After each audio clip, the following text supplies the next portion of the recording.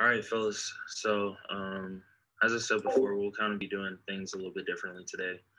We'll be covering only one chapter, which is Exodus 29, which kind of covers the consecration. And it's kind of funny that wasn't last session, but I believe this session before, so where somebody asked about like what the process is of being consecrated means, and so we'll be going through that actual process today.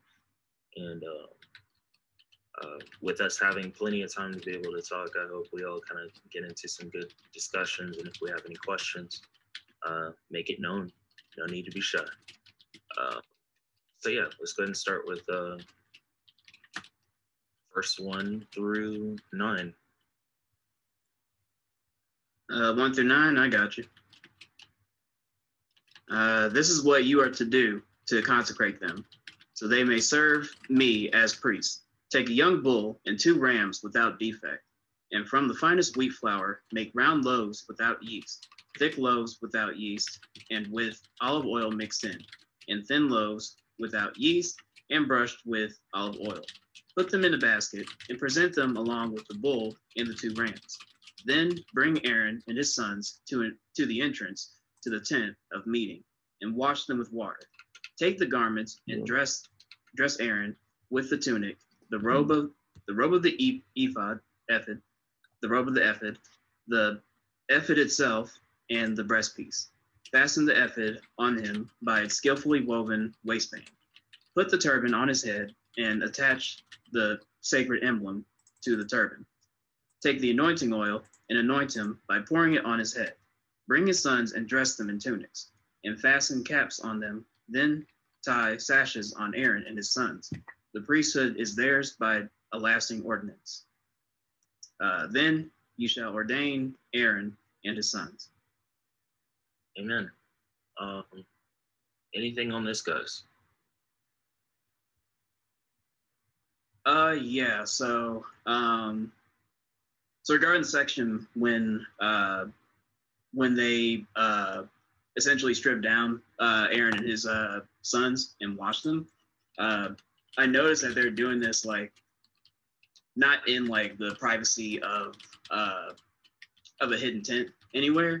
It's pretty much out there for everyone there to see, and I felt that was like so symbolic with how baptism works, how essentially cleansing yourself works, where you're they're out here stripped down completely naked, and it's basically as if they're they're allowing themselves to be cleansed in the presence of God in front of everyone, rather than doing that in private where no one could see them and they could just later say, yeah, I did it, and no one else would be none the wiser. Here, everyone can see that. Everyone can see that they've they're allowing themselves to be cleansed. They're allowing themselves to be naked in front of other people too.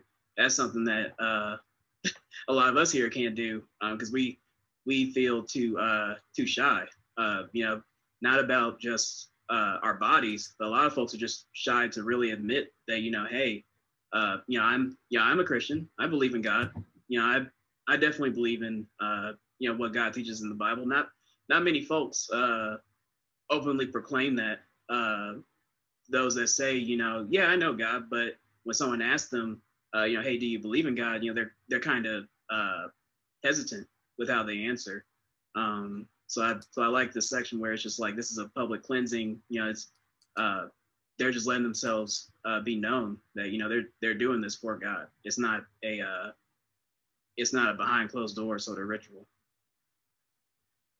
Yeah, that's actually a brilliant observation towards that. Anyone else?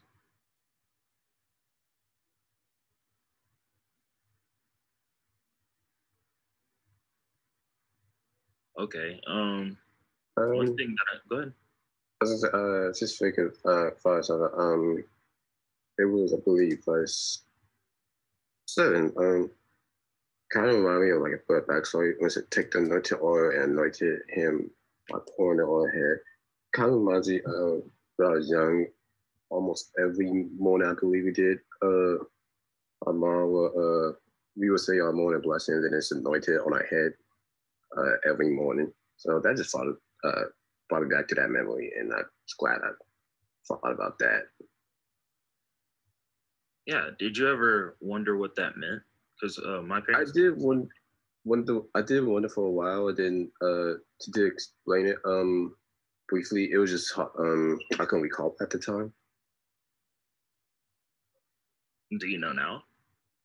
Yeah, I know now. I don't know, like maybe not to like explain it well, but to like I'll say explain it. I can give it a shot. It was man,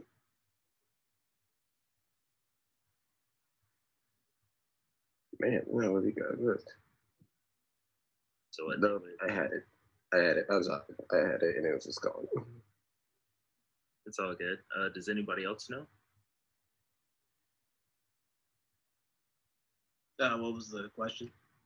So Avery was recalling back to where when he was young, that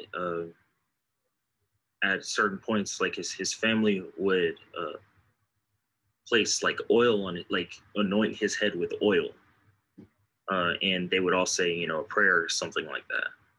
And I was asking if, you know, does he recall what that meant? And I think he knows, but I'm assuming he's unsure of himself, so he's not going to answer. And so I was wondering if anybody else does.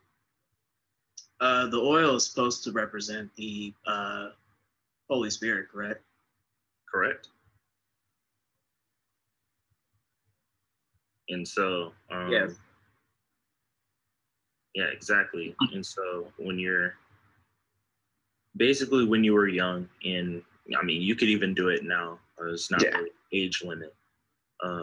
But essentially, you know, and because my parents did the same thing when I was younger, I kind of know now with context. But the anointing of oil is basically it's a protection to where it's like, it's saying like you want that whenever you anoint something, it's like you're saying that the Holy Spirit, you want the Holy Spirit to be able to cover it. In that, like there was one thing that Jesus did with his disciples often before he went and he was crucified. He even went by and, you know, anointed all of his disciples and things like that, and gave them the message that, you know, after he leaves, the Holy Spirit is going to come by and advise them and serve in his place, and he'll be with them forever, right? And so when we go through and we anoint things, or I forgot which stories it was, but it was like, actually, I think it was even in Genesis to where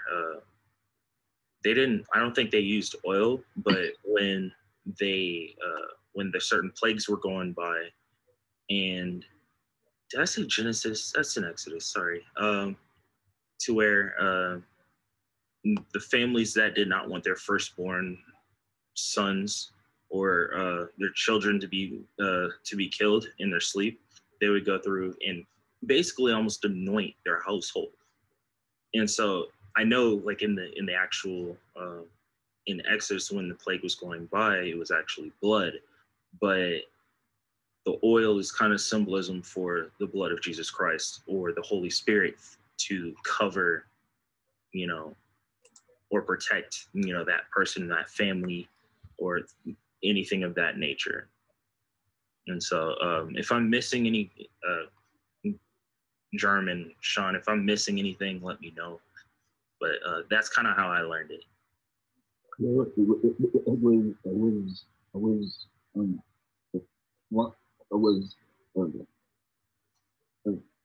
A lamb's blood, if I'm not mistaken. Yeah, I know it was lamb's blood to be, you know, placed over the door frame of the household. And so and so as the Lord was walking through the streets, you know, the ones that didn't have the blood over the door frame, their firstborn, or even like their, like even in amongst their animals, like the firstborn would be killed. You know what I mean? And so once again, the anointing oil kind of serves in the same purpose in that you want the things that you anoint with the oil is like you want that to be protected by the Holy Spirit or covered in the Holy Spirit. You know what I mean? Hopefully that made sense. Nobody's talking back to me. Anything else from this section, guys?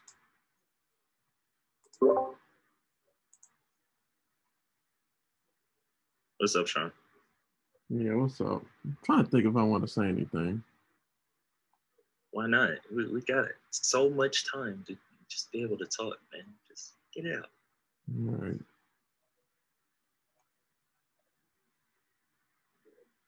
Yeah, okay. I'm gonna just start off with let's start off with verse 1.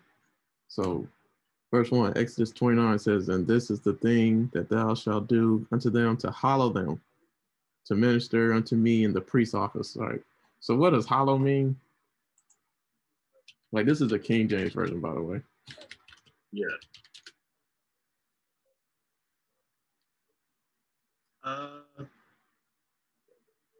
It's something sacred. Because I've heard the term on hallowed ground.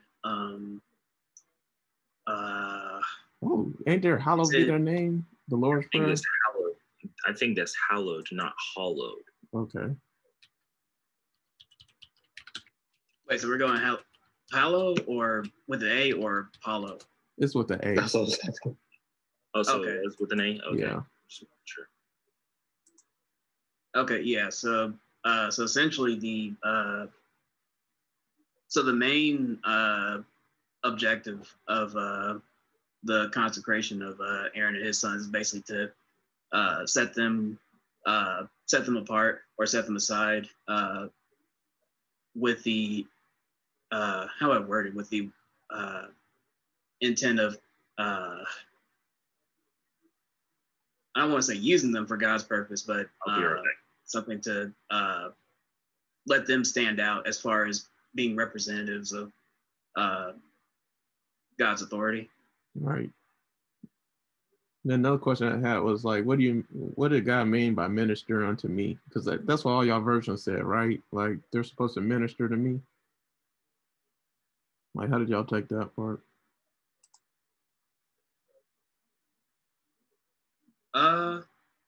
So they minister unto me. In our versions, I believe it says that they may serve me as priests. Okay. So it's basically putting them into God's own service. Sorry about that. I had to step away for a second. Well, that's cool. It's all good. Yeah, Cam was answering the other question I had. Like, what did you think God meant when he said, "And they should minister unto me in the priest's office" in Exodus 29, that second part? 29 verse 1. You're looking at the King James? Yeah. And I was saying, what did y'all versions say too? Like in Exodus 29:1, that last part, minister unto me.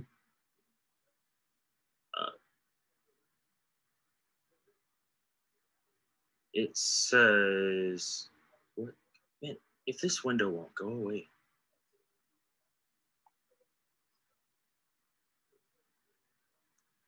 I'm in shambles right now.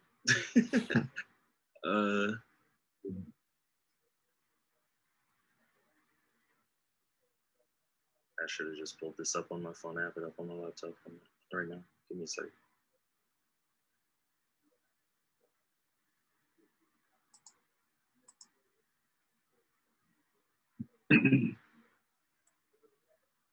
All right. So verse 1 says in completion, it says, "This is what you are to do to consecrate them so they may serve me as priests. Take a young bull and 2 rams without defect. And so yours said, they shall minister unto me." In the priest's office. Yeah. So basically, so that they represent me, you know? And so that way they're not speaking from their own, own objective or acting on their own objective, but acting in, I guess, in partnership with the Lord and the things that the Lord wants them to do. Mm-hmm. You know what I mean? Yep. Yeah, Cam, did you finish your answer that you wanted to give? Yeah, I did. Okay. Yeah, the first thing I got was like this ceremony wasn't just for anyone. Like this ceremony was for Aaron and his sons. Like, so God chose who he wanted his priest to be, like who he wanted to minister unto him. So yeah, that stuck out to me because like everybody say they want to a lot of people say they want to preach or they want to do something, but did God call you to do it? Yep. You know, and if God didn't call you to do it, it ain't gonna work out. You're just gonna put yourself through struggles and hurdles and obstacles that you weren't called to, or fit or equipped to do, which is another thing. Like, I'm gonna just go ahead and skip to another thing I was gonna say. Like, yeah, we got to that part where he says you should, put on his garment. So verse 5, and thou shalt take the garments and put upon Aaron the coat, right? So this is the same priestly garment he had on in Exodus 28, right? And like the thing about the garment is like you couldn't put on a garment if you weren't cleansed, first of all. Like you had to have been cleansed in order to put on a priestly garment. And then on top of that, you can't put on your own clothes. You got to put on God's clothes, right? So he had to put on the garments that were given by God, that God had ordained to put on. Like that is so powerful. Like this all is like crazy. I'm just gonna say my points. I want you guys to like think about it. And then like these clothes, like they're freely given by God. Like, they didn't have to work for it. They didn't have to labor for it. They didn't have to have the skill to make it by themselves. Like all they had to do was put it on. You know what I'm saying? Mm-hmm. And they only received it. And then they wore it by faith. Like if I wear this, I won't die in the tabernacle. If I wear this, like it will be pleasing unto the Lord. Like if I do this and do exactly as God says, like he'll be pleased with me. He'll go well with me. And the whole nation, you know what I mean? Because you're a priest. You're an example. Oh, you're the one that does everything. The people don't have to do it. You do. You know what I'm saying? Like that is so powerful. So like this points to a lot of things in the New Testament. Like I haven't even said everything I was trying to say, but like, as a child of God, you're supposed to put on the garments. Like that's all like New Testament verses. So I'm about to say what they are in a minute, but like, Jesus provided these garments for you to put on. So like if I was to ask you what are the garments, tell me. He paid his own price. Well, he paid the price so that you don't have to pay the price to put on something that he could have gave you. You couldn't get this by yourself. You know what I mean? Like it was mm-hmm. paid with love and freely bestowed upon you. So like, yeah, I mean, like what question did I just ask? I just asked like, what's the garment? Like, yeah, what is it that God wants to put on you? Like, if you had to answer that question, like what everything that we just said just now.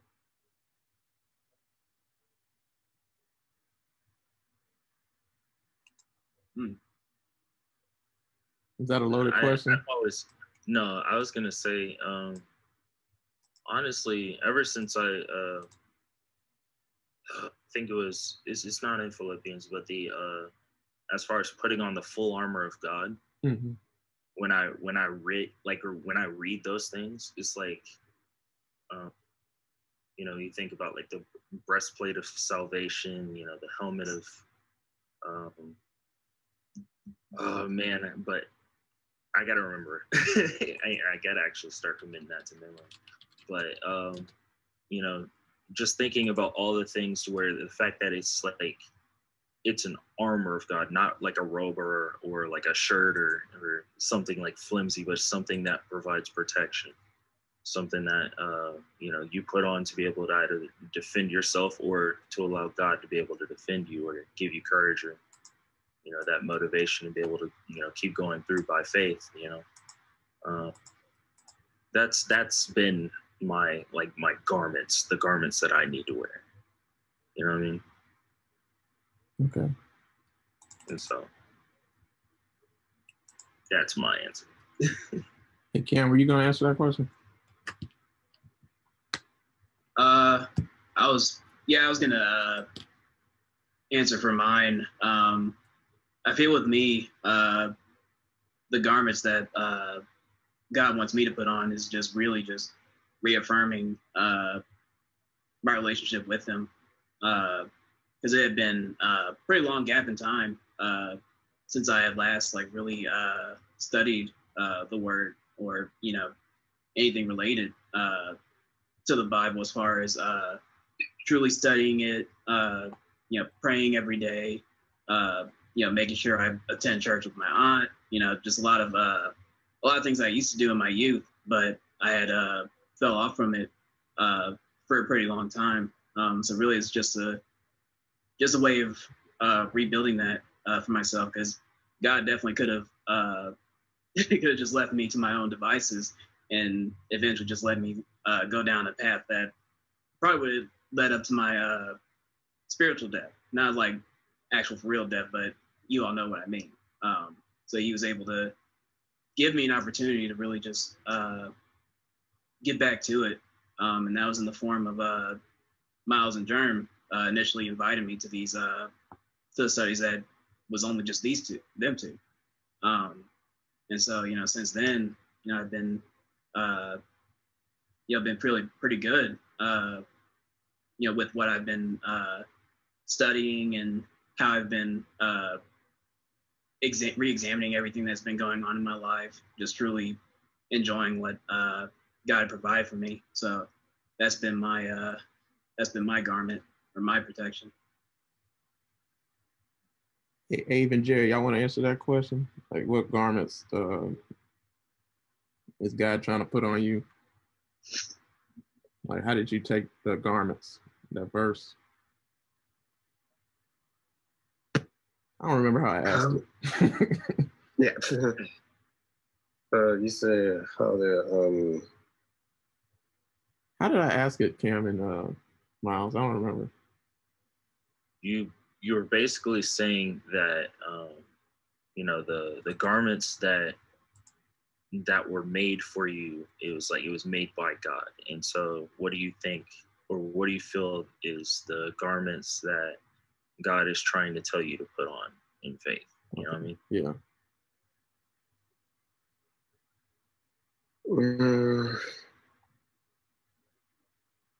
I feel like God that God is trying to put on me to my I believe it is just knowledge and understanding of His word, and just having His presence around is protection itself from not just from sinners, but from those just temptation and manipulation that comes across me throughout the while.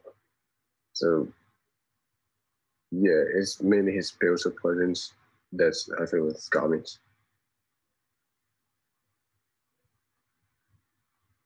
All right. Yeah, one thing I was gonna say, I'll just keep on going. But yeah, when it came to just putting on the garments, right? Like, I'm just go ahead and read the verses because I was gonna go back to it, but I'm just gonna go to it now. So y'all remember how in the book of Revelations, that's John, the disciple John, writing out a vision that God gave him while he was on the island of Patmos or something like that. And he was on there because like they basically sentenced him to his death, so he's all alone. It's an island for prisoners to be isolated from society that were a problem. So it's basically a prison, but it wasn't a prison because God came upon John and gave him a vision, and the whole vision of the book of Revelation is just like everything in heaven, right? So Revelation 3 verse 5, it says, "He who overcomes shall be clothed in white garments," right? So the same garment that the priests have to put on here. This is what it's talking about, right? Like the tabernacle again, signifies and points out like how everything operates in heaven, and like just how it is in the throne room, how it is, and just how everything operates, right? That's just one symbolization of what the tabernacle is. So like for us, like we're gonna be clothed in white garments one day in heaven, and then even now, like God clothes us right now. We'll talk about that in a second. So let me finish that verse. He who overcomes shall be clothed in white garments, and I will not blot out his name from the book of life, but I will confess his name before my Father and before his angels. Man, that verse just touches everything we've been talking about, man. Like with the breastplate and the 12 tribes on the breastplate. Then you got the two, what's it called? Onyx stones on the shoulders. And then, yeah, and it got our names on it, right? So God comes before, I mean, Jesus is the high priest, right? We saw that first, last study. And he keeps on coming before God. And he confesses our names before the Father and his angels continually. Like, and our names are written in the book of life. Like our names are everywhere, right? So it's continual remembrance, of the Father, about us and what we need, and because we can't live without him. Like it's so powerful, because the next chapter that we're going to talk about with Exodus 30 talks about this exact point that I'm making. Y'all gonna remember, man, like for real. But like, yeah, one thing that gets me is like, just a side note, is anybody that says you can lose your salvation, like that's just saying that God can lose something. Can God lose his car keys? Does he mess up and fails at something? Like, so for someone to say that you can lose your salvation, that's what I think about, and that verse right there, that's just another verse that proves, like, I will not blot out his name from the book of life. Like once you're saved, you're saved. You don't got to do anything. It's a work of God. It's a work of Jesus. So for someone to say you can lose your salvation, that means you weren't saved to begin with, because it's a work that you couldn't do by yourself. Could Aaron and his sons have become priests by themselves and just do it any kind of way? Like, no, like they had to do it in the exact way that God told them to do. And they couldn't do it just from their own thoughts or anything. Like they had to be commanded. They had to be told what to do, how to live. Like, this is why you don't boast. And that goes to Ephesians 2, verse 8, for it is by grace you have been saved through faith. This is not from yourselves. It is a gift of God. Like your garments, the help that God gives you, like the provision that he continually gives you through life, just what Jesus did on the cross for our sins, man. Like, this is a gift of God. God didn't have to do that for you, but he did. He didn't have to appoint you. He didn't have to call you. Like, yeah, man, let's keep on going. Like, I'm going back up because Cam brought up that another thing that stuck out to me was the washing. Like, man, like you have to be washed before God can use you. You know what I'm saying? Like, before Aaron and his sons could even, first of all, the ceremony was done, outside the tabernacle, right? So they couldn't go in the holy place yet. And then this washing only happened once. Like, this was a one-time event. It didn't happen continually. Like, and that is so powerful. Like, because y'all remember that verse in, did y'all ever hear the story when Peter, when Jesus was washing the disciples' feet? But before the story even started, like Jesus told the disciples like to wash one another's feet, and they were looking at each other like, what? Wash each other's feet? And back in that time period, everybody was barefoot for the most part, or had sandals, so their feet were real dusty and crusty and ugly and everything like that. So just him saying you should, get down on your knees and wash somebody's feet, another man's, like, you crazy, Jesus? No, like, and you know what Jesus did? He washed their feet, like. And then Peter was like, no, like, Jesus, you're not washing my feet. I can't handle that. But Jesus was like, man, if I don't wash your feet, you'll have nothing to do with me. You can't be a part. You're not a part of me. And Jesus was like, Peter was like, okay, you need to wash me. You still wash everything. Yeah, you're going to wash my feet. Like, wash everything. Like, and that's how Peter is. I'm exactly like Peter. I love Peter, bro, because, like, I'm all in. I think y'all know that about me. If I have a Bible study, I'm going to study till the break of dawn. So I can't study no more until I know way too much. And then, I don't care, because that's just what I got to give to God or with anything. Like, if I bowl against you, I'm going to try my best to demolish you. Cam and Jerry know, like, I'm too competitive. Like, so, like, yeah, Peter's the same way, man. Like, but at the end, Jesus was like, man, it doesn't take all that. This is what he said in verse 10 in John 13. He said, Jesus answered, those who have had a bath need only to wash their feet. Their whole body is clean. You are clean, though not every one of you. So he was talking about Judas, right? But like, once you've been washed in the blood, man, once you come to Christ, see, this is what it's talking about, man. Once you've been washed for your sins, once you're born again, like, you don't need to continually come to the altar when the preacher says, if anybody want to come to Christ, come now. Like, you want to accept Jesus as your Lord and Savior. Like, you already been washed. You already accepted. Like, it's been done. Once you're born again, that's it. Like, you don't need to be born 20 times. Like, it's over with. So in the same analogy, some pastor said it one time. He said, like, when you take a shower in the daytime, like, to start off your day, you don't take a shower 20 times in one day, right? Just to get clean again.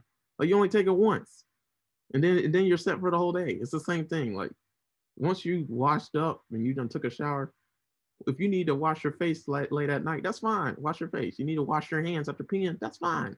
You don't need to wash your whole body again, right? So it's the same thing. Like, but yeah, I'm gonna stop before I say anything else. But anybody else got something you want to say? Because I got a few questions to ask just when it comes back. Yeah, what's up? Yeah, I actually wanted to ask if anybody knew why they needed 2 rams without defect. Did anybody really ever like think about that? It's like they could have just brought some broken down, ram, or some ram that's like overly rambunctious. Right. Really? Yeah. I would say got you talking, didn't it? I would say it is definitely a representation of how we're supposed to be giving nothing but our best to God. We shouldn't be half-hearting it by giving something that is either imperfect or it's only okay. It needs to be like the cream of the crop, the creme de la creme. I apologize if I offend anyone that actually knows how to speak French, but you know what I mean. It's so where we're not just giving a little bit to God and calling it a day. We're making sure that this, after what He's done for us, it's the least we could do. Is get something that is perfect all around, doesn't have any major defects or any defects at all. Just giving our best. Okay, that's a good answer. And it is correct, but there's also another thing that I wanted to see if anybody picked up on. I just want to say the answers Cam give are so profound. That was really profound, Cam. Thanks for that. That was great. So, if nobody else had an answer to this. Yeah, go ahead. Where are we? Like which section are we in? Because I know the first one. We're still 1 through 9. Okay, so we're still in the first one. Yeah. Okay, because I thought the next section was about the sacrifice versus sacrifice. I wanted to talk. Well, you're gonna cover. You're gonna just go ahead. I just want to know where we were before I said it. Yeah, we're at the end of verse 9. Okay. And I'm only referencing verse 1.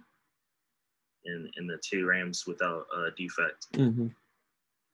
And so the other reason why I think that it had to be a rams without defect, because it was also a representation of Jesus, in that whenever Jesus was, given as a sacrifice, by God to us, for us to be cleansed of our sins, Jesus was perfect.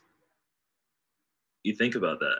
There was no reason for him to ever even be, sacrificed or to be, put to death. The only reason why he did is because, God ordered him to do so. And so I thought that was interesting in that even in this ritual of, God really taking something that he wants for us as far as us to be, sanctified and to be holy and separate from our sin, in that, in this, God wants only for us to give up something that he's given us to get something better, or to receive something better. And so that, when we look at Jesus and how, the disciples originally, when they heard that Jesus was going to get, eventually going to leave them, Jesus had given them, they were worried. They didn't know how they were going to live. They didn't know how, what life they were going to have without Jesus being, their mentor, their teacher, without Jesus being in their lives. They didn't know who they were supposed to be. And so Jesus gave them comfort in saying that, I will be leaving you, but in my place, I'm sending you something so much better than myself. In that, they'll receive the Holy Spirit, and even down to, us as Christ believers and Christ followers, that we would receive the Holy Spirit. And so if you think about it, they had to only give up something that they wanted, as far as, the perfect, their good offering, the best that they can, to be able to receive something better. I thought that was interesting. Trying to see if I had any other questions towards this. I think that's all I have for that section for now. I mean, we got time, so I'm gonna keep on going, guys, because like this is my specialty. Like I have a problem with just talking forever. Like I can't shorten up stuff for 3 minutes or 59 seconds unless I do a clip of like like an hour sermon I did or something. You know what I mean? So like yeah, we're trying to do this whole chapter in 2 hours or 1 hour. I don't know, but I'm just I want to prolong it. Well, not prolong it, but you know what I mean. Get everything we can from it. So I was gonna ask you guys, how do you get washed? Like based on everything we've been saying, how do you get washed? And what kind of washing do we need today? And is it relevant still today to get washed, like Aaron and his sons had to get, even to go into the tabernacle, which is God's presence?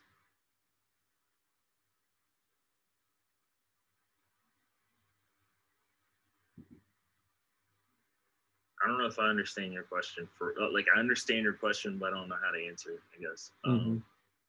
So in the context of the scripture, you're asking how do we get washed, or as in how are our sins cleansed, or how do we prepare ourselves for our sins to be cleansed? Yeah, I think that's all. I think that all entails washing. Yeah, I'm just making sure, man. You talking about actual shower?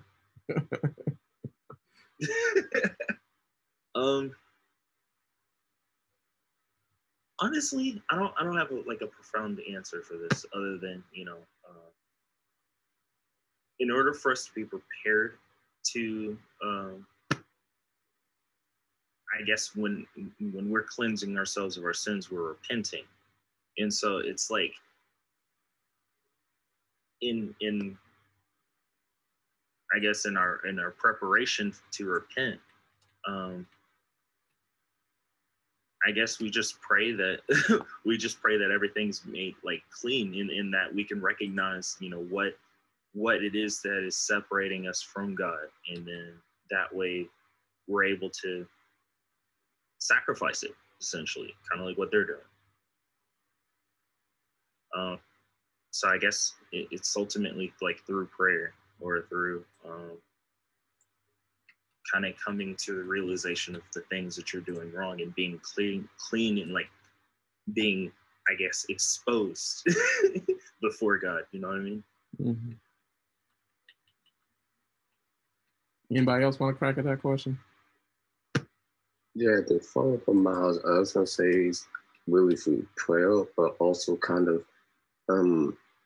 really preparing yourself for not only what's gonna come to you during the day, but also the unknown too, because there will be a lot of unknown factors that will be thrown at your way throughout the day or week or so, and those unknown factors could be justified, like could be from sins or while a temptation, and it's just that preparation for it too.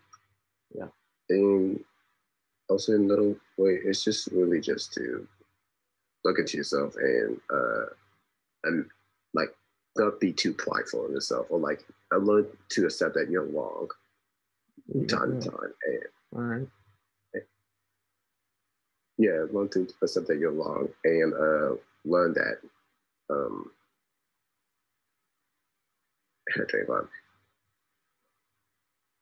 I kind of get what you're saying in that, like in this context of like being washed, you got to recognize that you're dirty.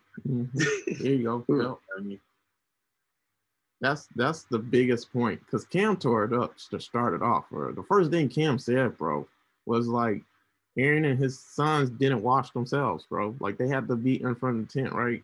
And somebody else washed them, bro. Like I'm putting emphasis on that. Somebody else washed them. Like they couldn't wash themselves.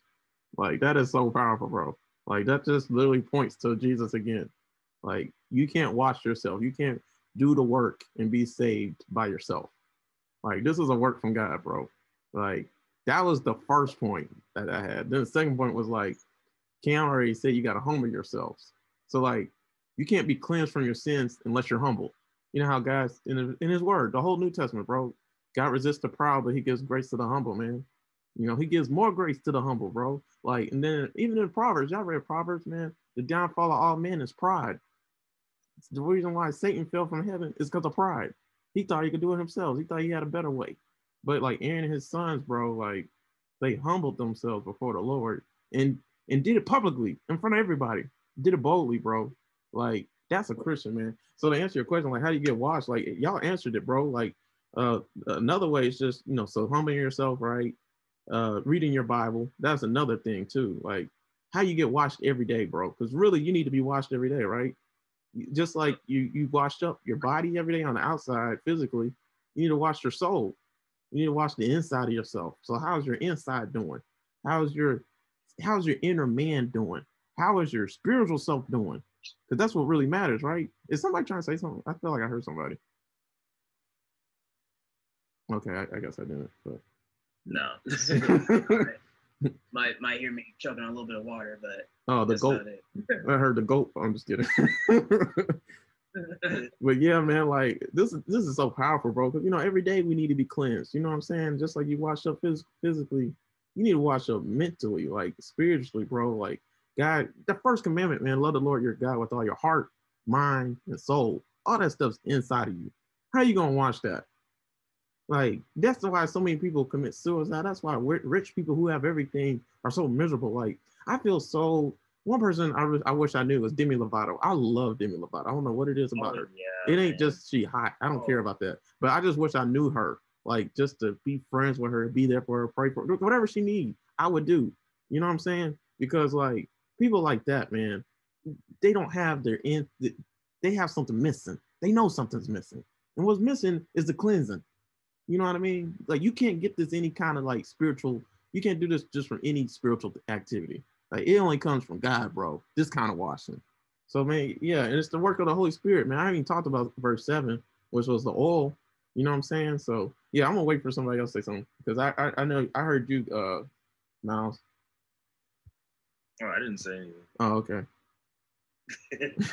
But yeah, one of my favorite verses, bro, is like 1 John 1:9. It says, if we confess our sins, he is faithful and just and will forgive us of our sins and purify us from all unrighteousness. Like you got to come to God this kind of way, bro. Like this is when we go through this whole chapter, man, everything's going to keep on reiterating itself like crazy. Like I'm going to go back to concentration, you know, consecrating, like you get what I'm trying to say. The ceremony of concentration. All right. So all who are employed for God are to be sanctified by him. That's one of the points I had. Like, if God calls you, bro, like, he's going to sanctify you. And, like, you got to be accepted by God in order to perform anything that he wants you to perform or anything he calls you to perform. Like, if you're not accepted by him and he didn't call you to be in the tent, you're going to die. It ain't going to work out for you. So, like, man, like, consecrating. So him consecrating Aaron and his sons was perfecting them. It was getting them ready for the task, bro. Like, and it's a one-time thing again. Like, so this points again to us. I want you guys to keep on thinking about us and Christianity and everything with all this. Like, and then consecration couldn't just happen. It took the shedding of the blood, right? So Jesus on the cross, like that one-time payment kept us from having to kill animals continually. Like, right? And then also like it couldn't just happen because well, consecration couldn't happen without true fellowship with God. Like you got to know God in order to get this close to God. You know what I mean? Like because eventually they're going to eat some bread, like, you know, and this is an act of fellowship with them in Exodus 29 too, right? But you're not going to get that close with him if you don't know God. If you don't come where he is, you know what I mean? He didn't call you, right? And that, oh man, that's so powerful. Like, you know how people debate, like, if free will, people debate free will. Like they say, like, because they contradict it with, like, how in the Bible, like, God appoints everything. Like, so if you're not saved, like, how can you serve a God who appoints people to the hell? Like, because he's all knowing, right? He controls everybody's destiny, you know, essentially, right? So people who go to hell, he called them to go to hell, right? So, like, yeah, it's stuff like that, man. You say you never heard that? No, I've heard that before. I was just saying that just sounds wrong. Yeah. But yeah, man, you want to be close to God and get this close to him, like we saw with the tabernacle photo we've been seeing with Exodus 25 to 28. Like, man, you want to have fellowship with him, bro. It takes sacrifice, bro. Like, there's a lot of factors. So yeah, I'm done. I mean, I can keep on. There's one more point I had with 7, but I'm pretty sure we'll come back to it. Yeah, let's keep reading. For now, we'll move back based on whatever points. Let's see. Somebody read 10 through 18. Let's do that.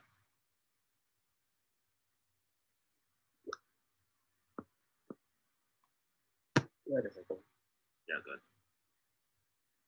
Bring the bull to the front of the tent of meeting, and Aaron and his sons shall lay their hands on its head.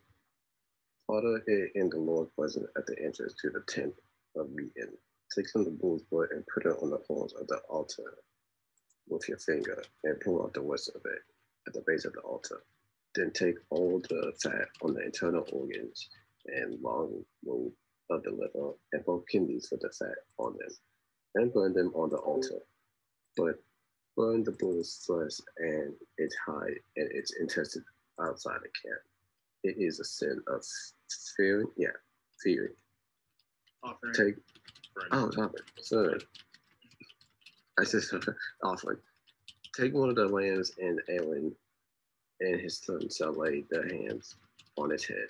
Slaughter it, and take the blood and splash it against the sides of the altar. Cut the lamb into pieces and wash the internal organs and the legs, putting them with the head and the other pieces. Then burn the Italian lamb on the altar.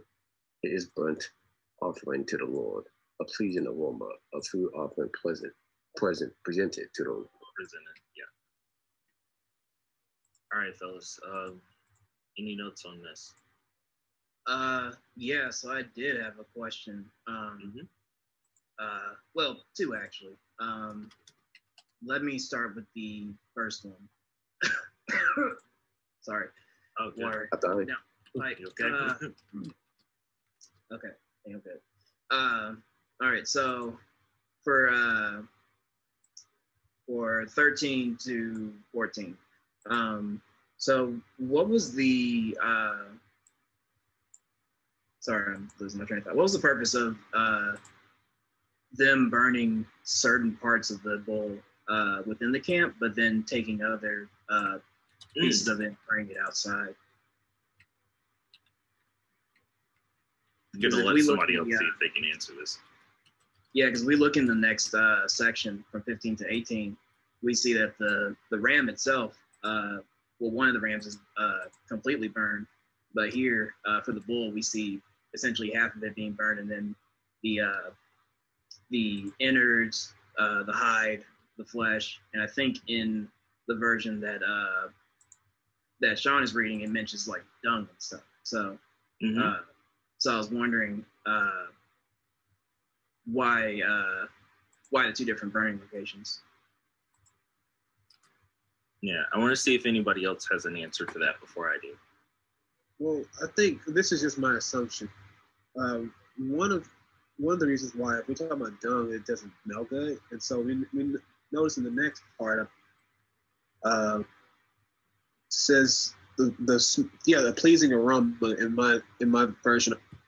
When they burn the ram, something pleasing to the Lord. And I think the bull just stinks overall. Maybe God doesn't want that smell in His tabernacle, I believe. I could be wrong about that, but more so kind of know about what like the sin offering was, and we kind of know what this also is pointing to. I'm really grateful for Moses for writing this in this way, because I think about what happens later on in sections where Aaron builds the golden calf and they worship essentially a bull, you know, and then maybe God was pointing to that although this bull has a lot of meat, it's also young, so it can, you know, provide the asset necessary to create more assets, if you will, to make more calves when it's mating and stuff like that. You know, it's very valuable to people. So, you know, like a bull is a worker, it's food, and as I said, it's used for more mating. So this is a great sacrifice, and yeah, like I believe so that they wouldn't worship the bull and not forget that the bull isn't the God, but He's God. Although this is it's a young bull, so it has a long life ahead of it, and that's what makes it a harder sacrifice too, because they know like it has potential, but who created it? But going back to your initial question about the smell, I just think it has something to do with that it stinks, and so God doesn't want that kind of smell in His sight. He wants a pleasing, like that's kind of, yeah, I think that's kind of how it smells like sin. I love y'all answers, bro. Y'all answers are so like thoughtful. Sean, before you answer this, let somebody else see if they can answer it. Ave, do you have anything, or Jairus? Or Sean, to cut you off. No, I'm not going, bro. It's all you. Okay. For this one, I can't think of really anything. Okay. Yeah. Jairus, do you have anything?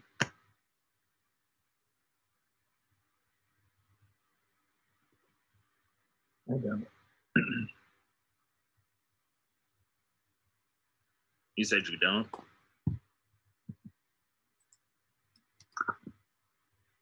I don't know. Okay. All right. Sean, do you know this? Or do you Yeah, I know. Oh, you don't? No, okay. I do. Cool. No, Oh, he you does. do? Oh, okay. I was about to say. So, from a young age, guys, what do we kind of associate with a bull, especially a young bull? Republicans Did you say Republicans? or Democrats? One or two. Wait, what? or a bull, like in you know how in trading, you know, bulls up, bears down. All right. Anyone else? What kind of characteristics do bulls actually have? They're strong. Oh yeah, it's hard to break their pride, just like a stallion. Right, It's pride, like and they're stubborn. fights. Yeah, stubborn. Yes, stubborn. Especially when you think about how they're sacrificing a young bull, right. and so that's like almost peak like stubbornness. And when we think about, you know, how they have to burn it outside of the camp, everything that's kind of keeping, you know, people away from God, as far as being stubborn, wanting to handle things in their own ways, you know, hint, hint, Esau, you know, it was something that it was thrown outside of the camp. They can't even eat this thing.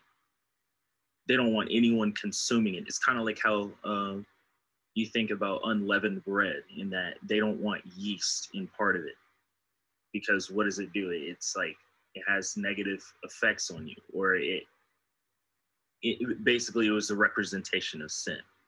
And so this thing of taking a young bull and, you know, killing it and, you know, taking all these different parts out of it and burning it outside of the camp.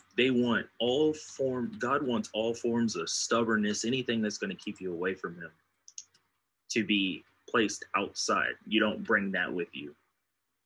And especially with these roles that they're getting ready to take on as, you know, priests, you know, delivering God's word and sharing the things that God wants the people, the Israelites, to do, you know? And so that's one thing. And then you look at how now you have an entire ram, because there's two of them, right? And the one ram, they want to burn the entire thing, but they're burning it on the altar. What do we think about towards giving your entire something? That was a lot to lose, to be able to take like a one ram and just don't think of anything, just burn the whole thing. And the fact that when you give your entire thing, how it can be pleasing to the Lord. It's about commitment. If you think about it, if you commit yourself completely to the Lord, it's pleasing to him. He loves knowing that even in giving your last, giving your best, you know, it's pleasing that the Lord can know that you're fully committed. It's like you think about how much time we put out a day, you know, being able to go and, you know, study the word, and then to come into Bible study and spend almost 2 to 3 hours covering, you know, things that are going to help you grow closer to him. That's commitment. And to be able to fully commit yourself and to fully, you know, no matter what the sacrifice is, to give your best. And that's why it's a food offering presented to the Lord, and it's pleasing to him. And so it's the thing of getting rid of the stubbornness, the things that are keeping you from God, and fully committing yourself to the things that the Lord it can give you, in committing yourself to doing whatever necessary or whatever it takes to be able to receive the things that God wants you to have, you know? And I'll go in, dude. Yeah, I'll go into the second ram a little later when we read that part, but that's pretty much what it is. And actually, I also wanted to bring out the fact that verse 11, it says, slaughter it in the Lord's presence at the entrance for the bull. So like at the gate, like from the jump, he wants that thing gone in his presence. He wants to see it happen. He wants to know that, you know, whatever is holding you back, whatever sin that is, whatever is keeping you from him, he wants that thing gone at the gate. You know? Sean, did I miss anything? Because like what's so powerful, we went to 14, right? That's all we went to. We didn't read 15. No, we went 10 through 18. Oh, we did? Dang it. Okay. I'm gonna just be like, we ain't ready for that one yet. Right. So like I'll just focus on outside of camp for now. So outside of camp, you'll see that it was talking about all the flesh, right? So verse 14 and 36, it talks about it. But verse 14, but the flesh of the bullock, his skin, his dung, so like Jeremiah said, the crap, the doo-doo, shall thou burn with fire without the camp.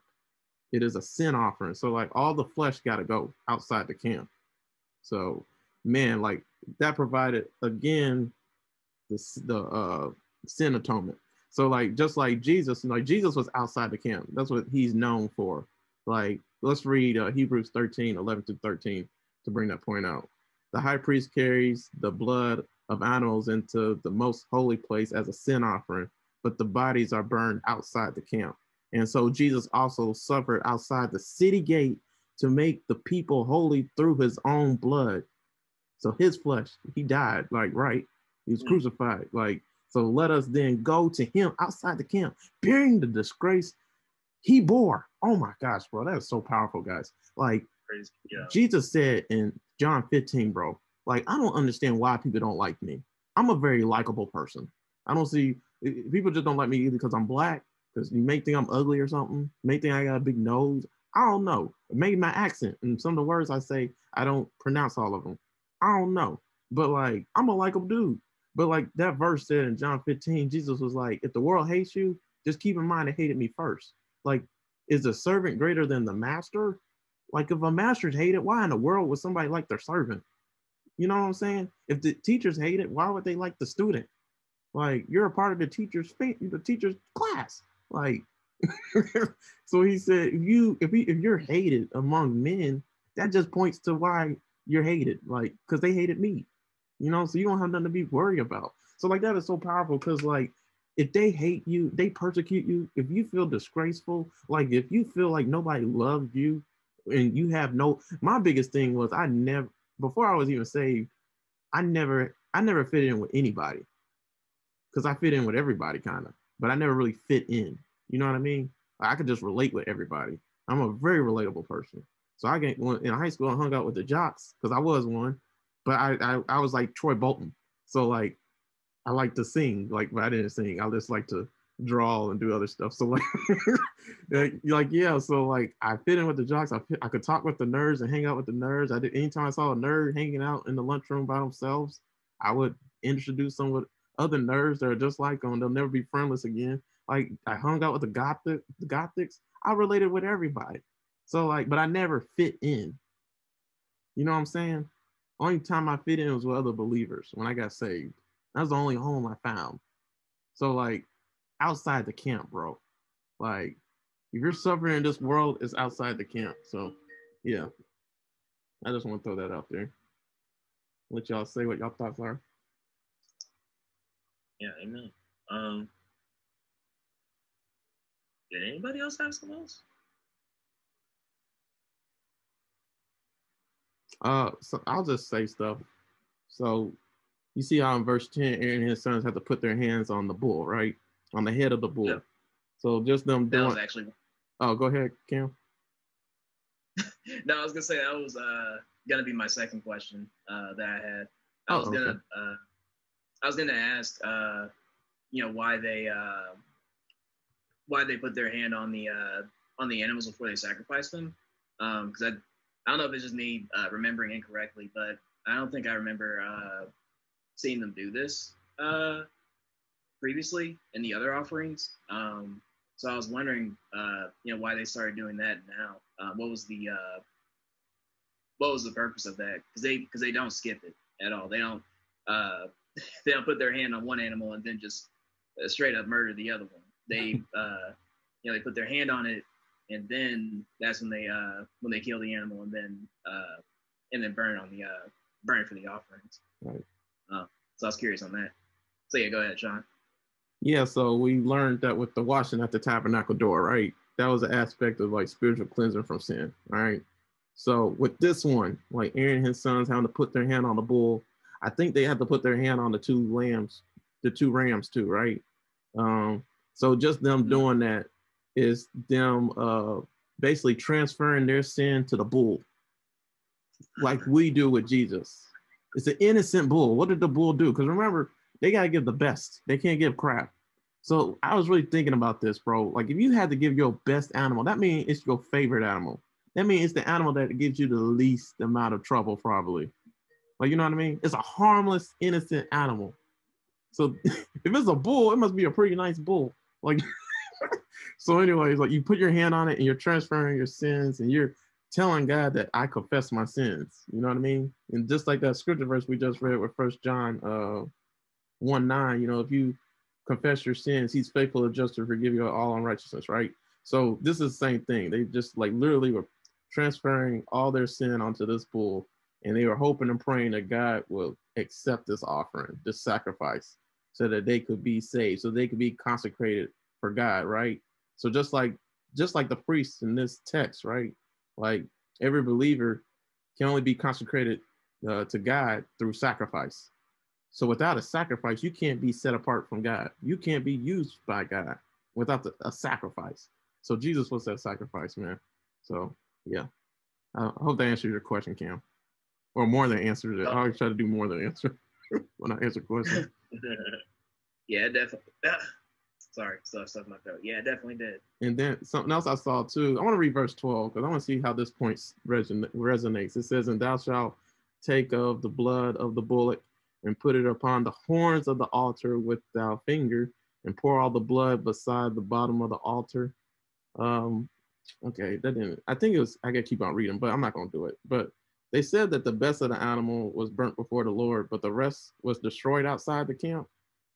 Oh, hey, that goes with everything we were saying. Like, why was it burned outside the camp? And Jeremiah said that, the rest of the animal was burned outside the camp, but the best of the animal was burnt before the Lord. So that's cool. But yeah, I just wanted to throw that out there. But man, we covered a lot. So we did 19 through 21 or just 18? No, we just did 10 through 18. All right, cool. If you don't have anything else, who else has some points or questions, actually? Mm-hmm. Got any questions? I'll make one more point and that's it. It takes a second, 30 seconds probably. But like the altar, like we talked about this, it's the killing place, right? It's a place of death, and it's a place where you can become holy and consecrated to God, right? So in the new covenant, so this is the Mosaic covenant, but in the new covenant, like what's the killing place now? What's the place where our sins and we can be put to death and be made new and made holy and consecrated to God? Like what is it?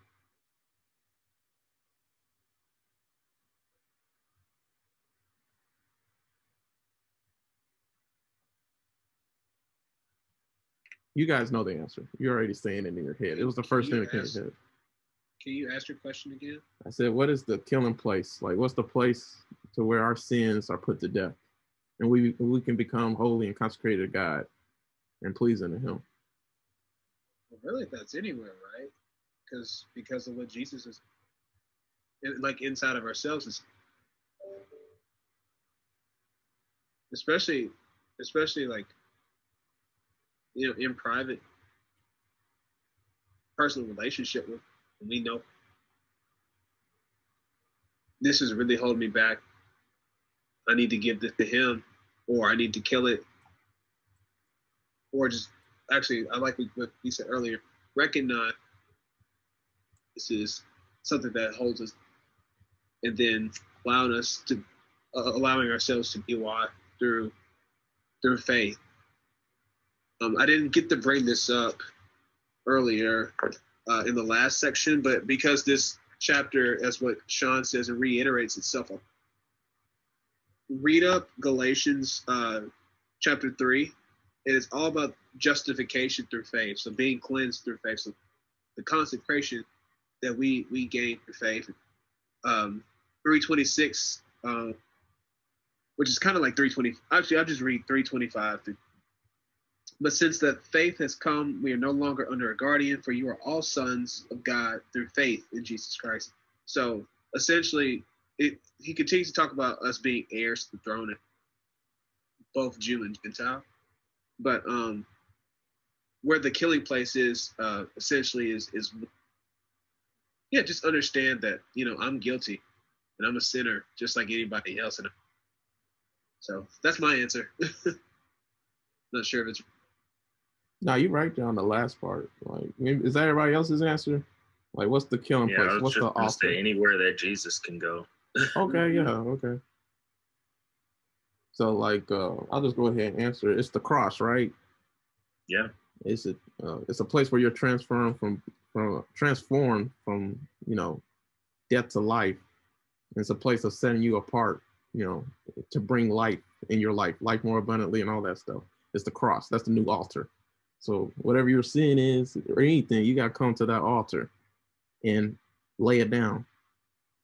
Forget about it. Like, in all these ways that we're talking about here, through washing and everything, like all this is ridiculous, man. How the Old Testament points to the New Testament in every way.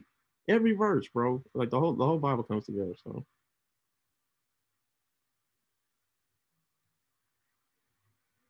Yeah, amen.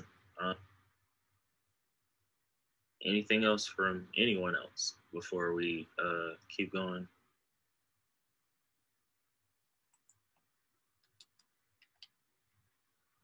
Nothing for me. That's what I mean. I'm gonna read 19 through.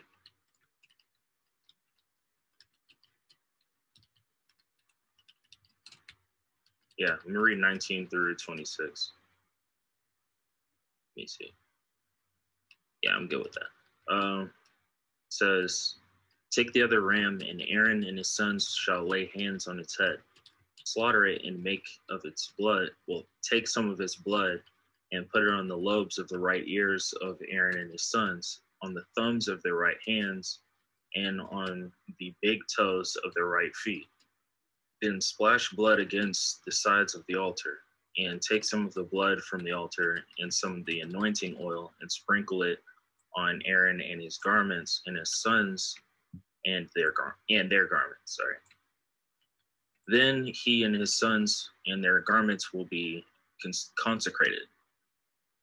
Take from this ram the fat tail, the fat on the internal organs, the long lobe of the liver, both kidneys with the fat on them, and the right thigh. This is the ram for the ordination. From the basket of the bread made without yeast, which is before the Lord, take one round loaf, one thick loaf with olive oil mixed in, and one thin loaf. Put all of these in the hands of Aaron and his sons, and have them wave them before the Lord as a wave offering. Then take them from their hands and burn them on the altar along with the burnt offering for a pleasing aroma to the Lord, a food offering presented to the Lord. After you take the breast of the ram for Aaron's ordination, wave it before the Lord as a wave offering, and it will be your share. All right, so any questions or any comments on this? 19 through 26. So I kind of want to take it back really quickly because I wanted to look at what was the significance of the first ram, or like why was the first completely, and why was the second ram used eating and stuff like that. So apparently the first ram was used as sacrifice for a sin offering and not just food, because it was completely burned up. So this was only once per year. The first ram was used to atone for the sins of the entire, and so that obviously points to Jesus. And this day, I forgot if it was during a festival, but this day was called the. And so, yeah, that was just. You're kind of cutting out a bit. Just here and there. Just here and there. Let me back. Mm-hmm. He was cutting out for you guys as well, right? Yeah. Okay. I ain't gonna say nothing. For me, I can still hear him. I mean, it's because he's in the next room. I'm just kidding. No, I mean, on Discord. No, we got like 2 doors mixed between us. So it's no way. I mean, last Bible study, I had no problems, right? Mm-hmm. Yeah, I didn't have any problem. I'll just join you today. Okay. Okay, let me go back.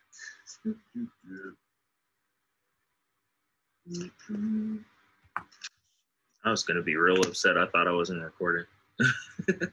We're good. I'm gonna open it back up. There we go. All right. So I don't know where I cut in and out at. I'll just stay what I have on paper and we'll keep it moving. But the first one was used as a sacrifice, as a sin offering for the entire nation of Israel. And so that points to Jesus, how he's the one sacrifice that can handle all of our sins and for the entire world. So that's why it's completely burned up, you know. that no one was supposed to eat from that at all. And then, so here, verse 19 to 26, I thought this was super interesting. The second ram was used for an additional sacrifice. And as I see it now, it's also a form of communion, essentially, because after Aaron and his sons are consecrated and cleansed, they're able to eat and dine in fellowship with God. So after they make another sacrifice, that's why the last part says take the breast. And we all know chicken breast is fire, so I'm pretty sure ram breast tastes pretty good too. And especially if you've had like a gyro, they made a goat, I don't know. But yeah, it's just, I think that's really powerful that God allows us to eat and dine with him even after, you know, our sin and everything else, because we've been cleansed to be in front and be with him. So yeah. So those are the major differences between the two rams that I see so far. Yeah, good stuff, man. Anyone else? Yeah, so I was looking up the wave offering itself, because I was just curious as to what a wave offering was. And then through that, I found a sort of like a study guide over the chapter itself. And one part that really that piqued my attention was the final portion where after the wave offering, the rest of the ram was theirs to share. And so I want to read off this study guide here verbatim about just eating in general. So it says here, in a way, eating is a good picture of a healthy, continuing relationship with Jesus. Eating is personal. No one can eat for you, and no one can have a relationship with Jesus on your behalf. Eating is inward. It does no good to be around food or to rub food on the outside of your body. You must take it in. We must take Jesus unto ourselves inwardly and not merely an external way. So essentially not falsely proclaiming like, yeah, I read the Bible every day, or, you know, I know everything about God and what he's done for me. But then when you really look into it, you know, you're just not, your heart isn't truly into it. You're just saying things just to be the center of attention. And thirdly, they say eating is active. So they make an example regarding medicines, where medicines work passively. So they do go within you, and they work while you sleep, but that's not something you can do while you can't eat while you're sleeping. So, you know, you have to proactively, you know, feed your body with sustenance every day. And, you know, for a lot of folks, every few hours, otherwise your body's going to give out on you. And that's similar to how we should look at building our relationship with God and with Jesus and everybody, just to make sure that, you know, we're getting that continuous sustenance. And that's not something that we can do passively. You know, we can't just absorb something like food. You know, we have to actively eat it. We have to actually put that in our mouths. We have to ingest it and all that. You know, that's something personally, like it says, no one else can do that for you but yourself. So that's something I really liked about this study guide here. It was really something that I never really thought about when it came to just eating in general. Because I never like eat a burger and just think, yeah, this is all me. Nobody else going to eat this burger for me. It's not going to sustain me if somebody else takes a bite of it. You know, I don't get any energy from that. I don't get, you know, satisfaction. But that's, you know, it's the same way that's applied to, you know, when we were studying God's word and really just reaffirming our connection with him. You know, it's something that nobody else can do. Everyone else can help you find the right direction to go in to start your journey, but no one else can take that journey for you. So that's what I really like about that section. Yeah, amen. That's actually really good, a good read. I didn't even receive all of that from this, but definitely made some revelations to me. Holy crap! Anyone else?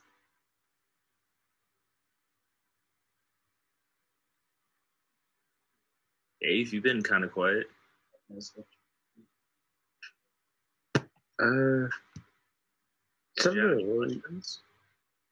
I would think about is when verse 22, when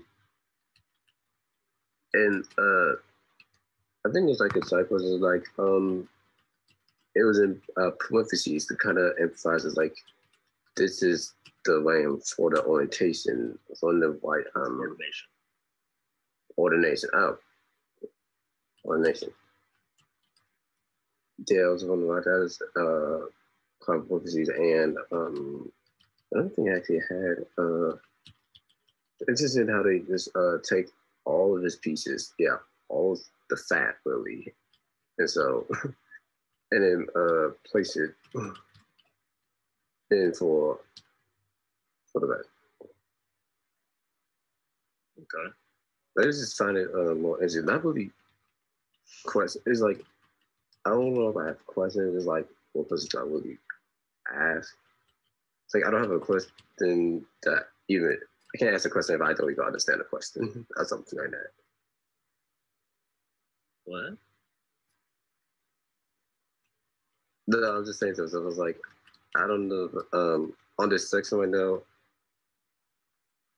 yeah, I'm asking myself. I just say don't. Okay, I guess that's your way of saying you don't have any questions. Yeah. By the way, does anybody know what ordination means?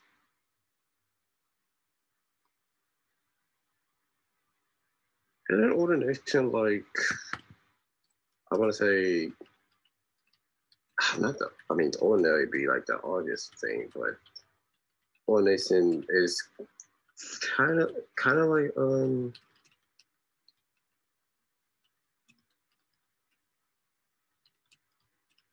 it's like, kind of like ordering someone, or like, I know it has to do with like kind of like a laws gathering or laws number or something that just represents it. I don't think so. I just looked it up. Anybody else? Not me. I don't know either. So, what are they fulfilling by consecrating themselves? Being made holy, so they can be in the presence of God. Right. And so with that, why would they need to be holy or consecrated before they take on this position? Just like I think Sean said earlier, like in order to be employed by God, you have to be washed. Okay. And so what's something that kind of reminds you of ordination, meaning that you are chosen by God? I don't know why I'm thinking of marriage as ordination. I could be wrong though. Is ordination included in marriage, or is it something else? That's part of this. It's part of the ceremony.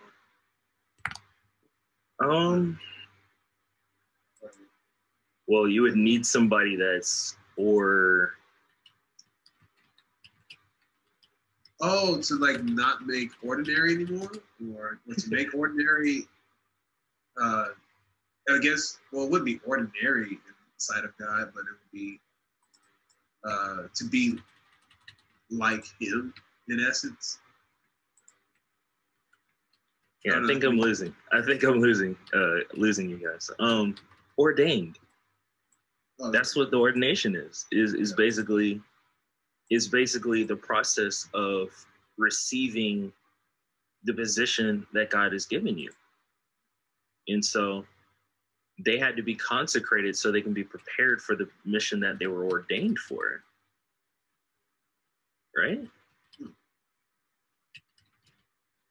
So yeah, I thought that was interesting. I just read that.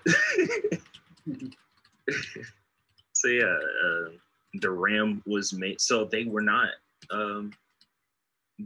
prepared to receive this position until that ram was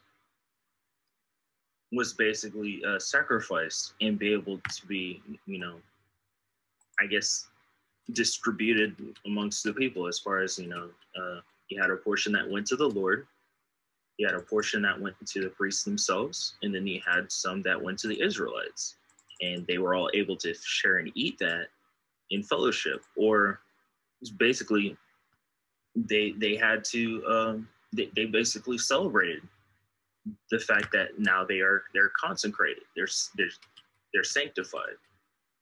And what that reminds me of is kind of like the Last Supper, in that, after the Lord, took the disciples, anointed them, and washed them, made them clean. They celebrated by eating together. You know what I mean? And so that's kind of this process is kind of like, once again, it's kind of showing the events that led up to the crucifixion, in that Jesus made them clean. They had to go to Jesus to be cleaned. Once Jesus served them, they all celebrated.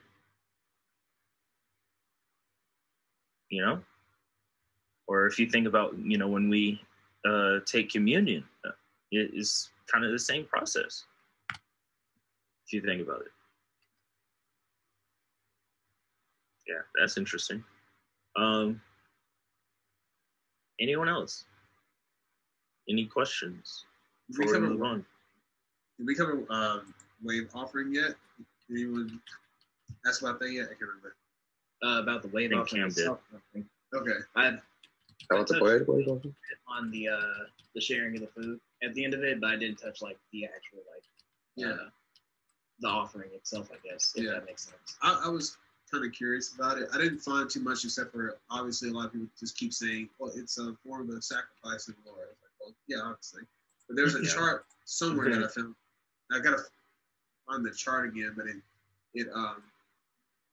it had columns and rows to give the distinctions between each different offering. So the sin offering versus like the bull offering that represented the ram offering. So for the pigeon, like even for poor people, they were supposed to sacrifice like a pigeon, and they couldn't find a dove or something like that, because pigeons are the rats of the sky essentially.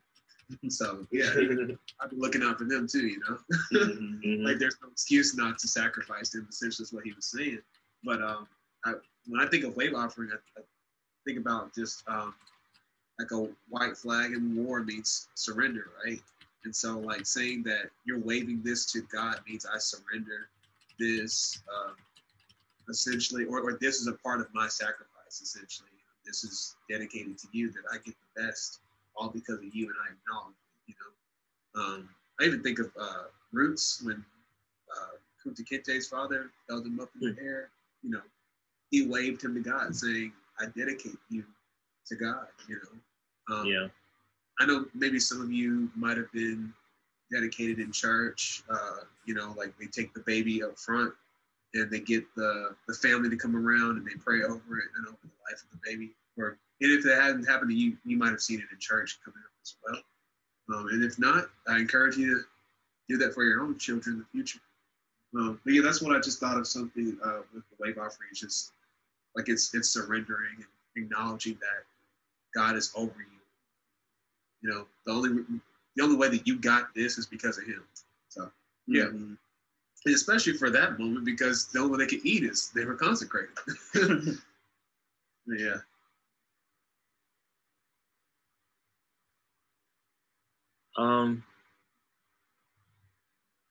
Yeah, I don't have scripture to support it, but just by looking it up and just a second ago, basically a wave offering is really just like, once again, what Germ said, surrender, but also towards like being in service to God and choosing to serve God, And so if you think about it, once again, I don't have scripture to support this, so I could be completely wrong. But if if you think about it, what would we not have if we don't work? If we don't work, we don't eat.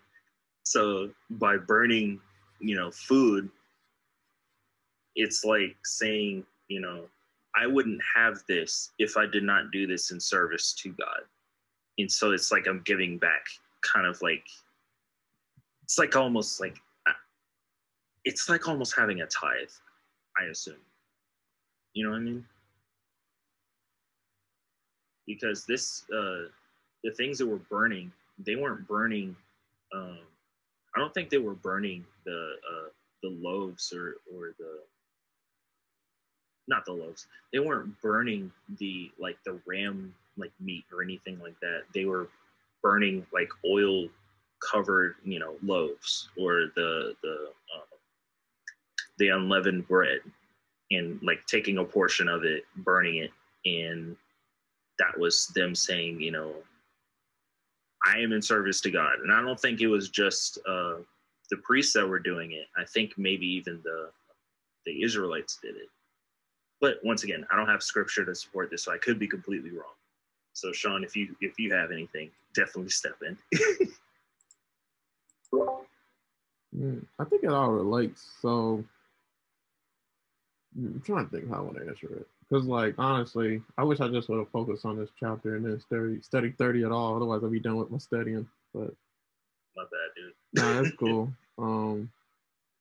But I went to the bathroom just now. So Cam, did you say what you said? What a heave offering was? Yeah, because I think you said that you studied it earlier. You said it real quick. The section I covered was just the what I found while I was studying or looking up the wave offering, and then the portion where they shared the ram meat is what caught my attention, because it was just something that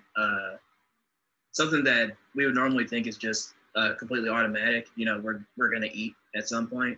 We don't really think about the process of it, but I really like the way that this person noted down, like, just how closely eating in its entirety is just such a good representation of a continuous and healthy relationship with Jesus. But that was all I had for that one. So I already covered all that sometime earlier. Okay. Now I wish I knew more about it. I just know that if I give my points, I can get to the answer to that question. Because the way I want to answer it, I don't know if it's right or wrong, but I know it pertains to all the points that I have that I got from the other verses.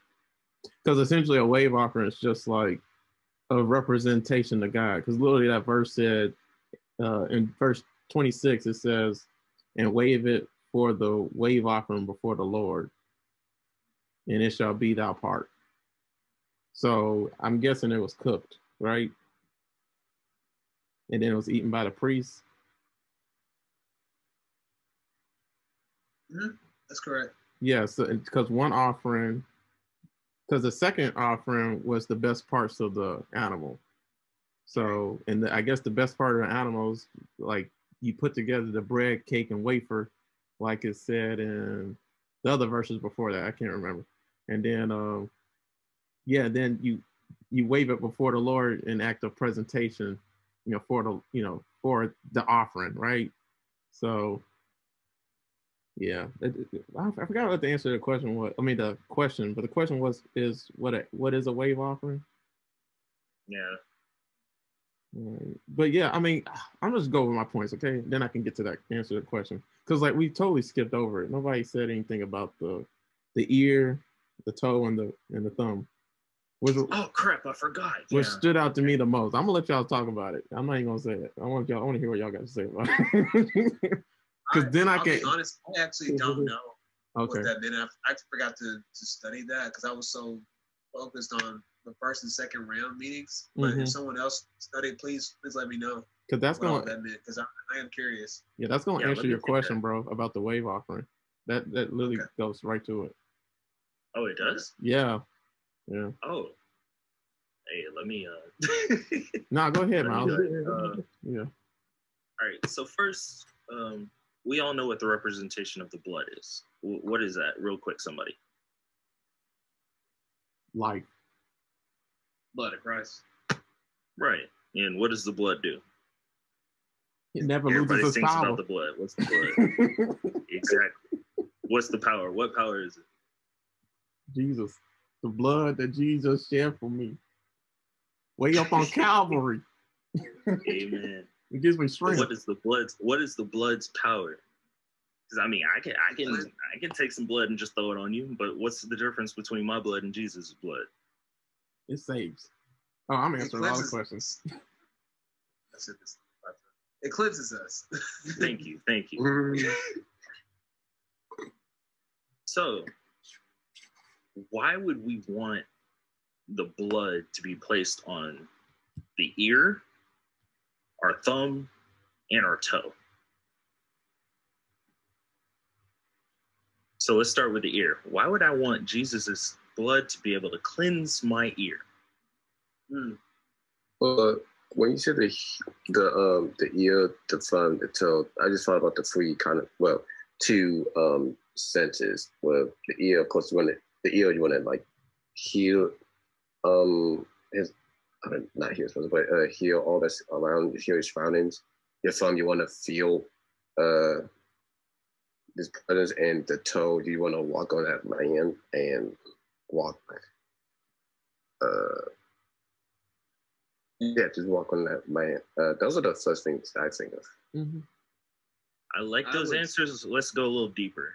Yeah, go ahead.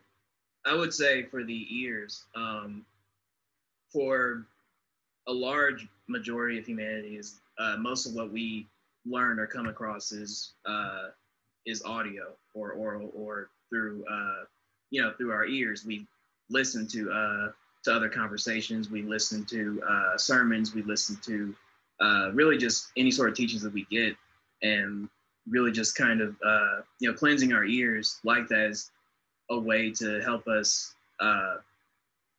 try to filter out everything that tries to make us stray away from what God has intended for us, and work on just blocking out those all the negativity, or block out those that are saying, hey, what you're studying, your God is wrong, or something like that.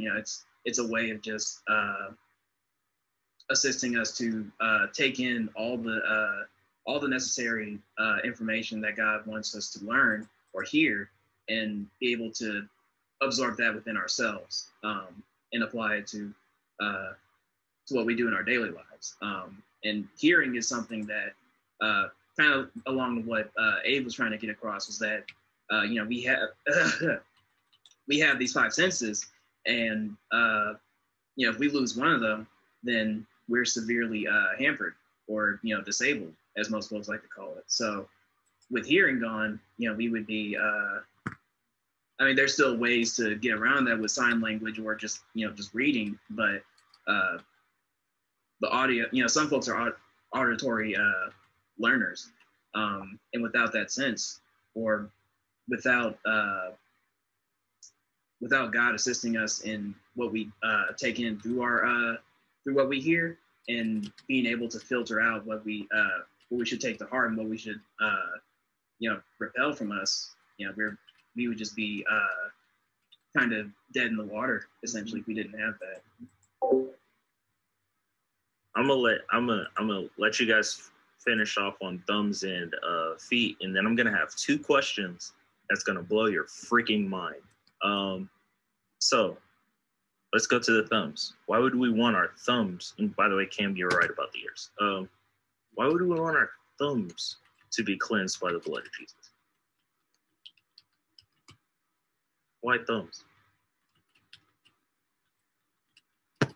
Thumbs, you can't really do anything with your hands. Right. Yeah, So, you can't grab onto anything. You can't. Yeah, it's the very simple thing of doing. It's like our actions. We want God to be able to cleanse and be active in our actions. The things that we do, the things we aspire to do. All right. So that's one. That's another one. What about feet? Why the feet, especially the big toe? Like, why the feet?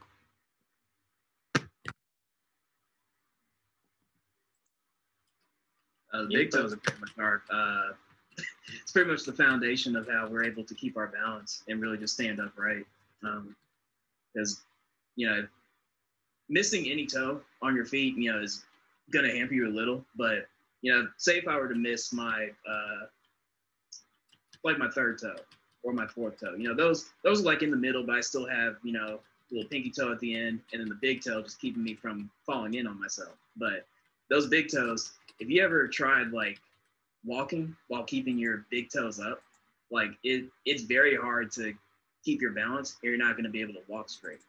And so that's so we need the big toes or the foundation to keep us walking straight forward in our path to eventually making our way to God. Is just we have to make sure we're able to keep our feet going in a straight path and not deter away from what God has planned for us.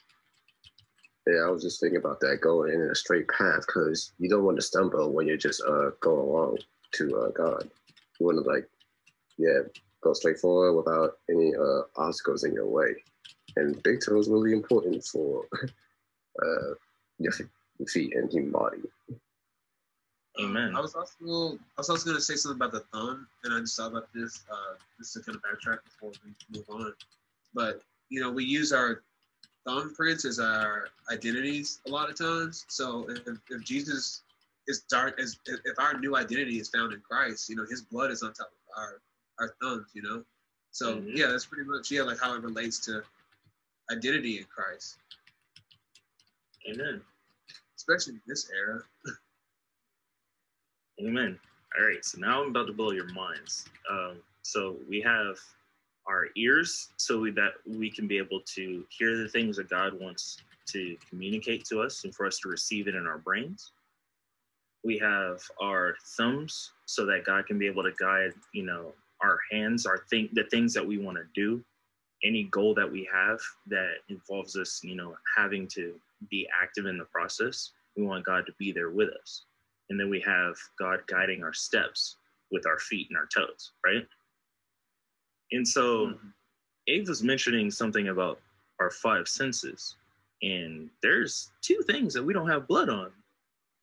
Our eyes, and so we can be able to see, and our smell, our sense of smell. Why do you think that is? Because you would want to be able to see God, right? Mm-hmm. And yeah. I don't know. I mean, I'm pretty sure God smells great, but you know, you can smell something's wrong, like something's rotten, or smell danger. So you don't want to. You want to have a sense of smell for like maybe that's less aroma, because I remember said something like aroma was into play. Well, I mean, evidently not if we're not putting. If we're not in this process, because I mean, this is the process of getting consecrated. This is being sanctified. We all would like want to seek that, right? And so why would we not receive Jesus's blood on like our sight and our sense of smell?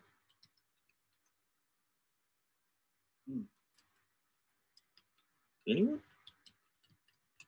So let's start with our eyes. For Jesus to cleanse our eyes, for us to be able to see.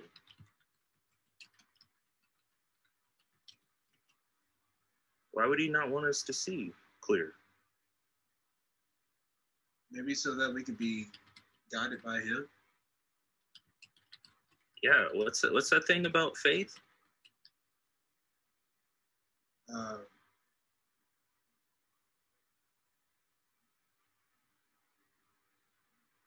So there's a lot of people right now, they don't believe because they don't see, right? And that we walk by faith and not by sight.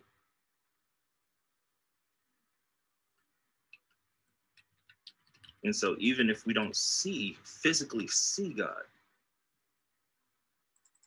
by faith we still trust Him. Oh, wait, There's Cam. Welcome back. All right, you here? Okay, can you hear us now? Yeah. Okay. For some odd reason, the audio just decided to cut out. Okay. I did that, but happens every so often. So I had asked, what about faith? Operates in that we cannot, that we won't need to be able to like see. Mm-hmm. That's what Jerem was saying around the time that we lost audio connection. So yeah, I mentioned it before, and I don't know if anybody else wants to pick that up, but we operate by faith and not by sight. A lot of times we'll be misguided by the things that we see rather than the things that God has instilled in us, either through our hearing, our walk, and the things that God has allowed us to do. And so that's one thing. We got eyes. That's why eyes are not a part of this of this consecration process. By faith, we keep our eyes on God. By faith, right? And so now the sense of smell. Why would smell not be something that we would want God or the blood of Jesus to be able to come through and cleanse? This one's kind of tough. Oh yeah. Yeah. Anything. What about smell would, I guess, it's kind of similar to eyes, would misguide us? I mean, we could be, misled or tempted with the aroma of something. Boom. There it is. I wish I could tell right now. Mislead Isn't that what I kind of said with the aroma? Yeah, with this, I kind of like to think about how, like, in cartoons, like they'll have, such and such mammy representation of a black woman place a pie out on a windowsill, and you would see either Tom and Jerry or some strange like cartoon creature thing be guided by just smell, and sometimes it would ultimately lead them into a trap. And so sometimes, because we'll be chasing after our flesh, the things that may smell or attract us, sometimes those things can lead us astray. Similar to eyes, in that something looks appealing. It may not be good for you, but it looks appealing. So why not,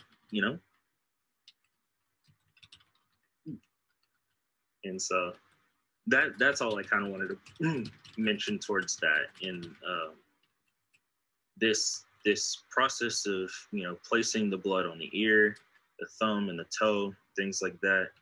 I don't have an explanation as to why it's specifically the right one, but that's kind of my explanation as to why those things. You said a right toe? Yeah, because I mean, don't you usually walk, like you start off, you walk with your right? Well, I mean, not left-footed people. Well, then the footed people left. I mean, go ahead. Some people are lefties. You rightists. Sorry for being racist to the left guy. Anyways, but yeah, for these steps in verse 20, it says to put it on the lobes of the right ears, the right hands, the right feet. I don't know it's specifically why it's the right one. I think Sean might know because it has something to do with it's in Revelation, isn't it? About like the saved ones are on the right side, and the ones that are damned to hell will be on his left, or the lambs are on the right side and the goats are on the left, something like that. Yeah, you're right. And Cam answered it earlier, bro. Like, I forgot what Cam said now because I'm in the spot now. But yeah, Cam said that it's most common, right? More people are right-handed. Like, that's a fact, right? especially in this time period, like this time period, they look down upon anybody that's left-handed. If you're left-handed, you consider you got a handicap. We'll see that like in the book of Judges when like one of God's appointed judges stabs a king or something like that. I don't know his name, but and he was left-handed and everybody looked down upon him, but God used him. So like that's why he's so significant. Because that pertains to our life and stuff, right? But anyways, like right-handed is considered more superior than the left, obviously. It's considered it's so many people, that means it's more strength and skill. And people that's right-handed, it's more feasible, kind of, you know what I'm saying? And then also like going back what Jeremiah said, like the right, it's considered power, you know what I mean? Like it's back in that time period, like right-handed people, I mean, you get what I'm trying to say. I don't have to explain it. But anyways, like God wanted, like this, it points out right hand so much. Like it's three things that's right hand, right? Like right ear, right toe, right thumb. Like basically God was saying like he wanted your best dedicated to him. So like I want to add to what Miles just was just saying this, like, why did God put it on the ear, the toe, and the thumb? Like that was great. Like the work is, the thumb is for working, the hand, and you're toiling, and your ear for hearing, it's a scripture verse I can't remember right now. And then walking, right? Walk with the Lord. He didn't say run with the Lord and stuff like that. He said walk in the spirit, all that stuff. So yeah, man. But anyways, like with all that, God was just trying to say, like, to the consecrated priests, like who stained with the blood sacrifice, right?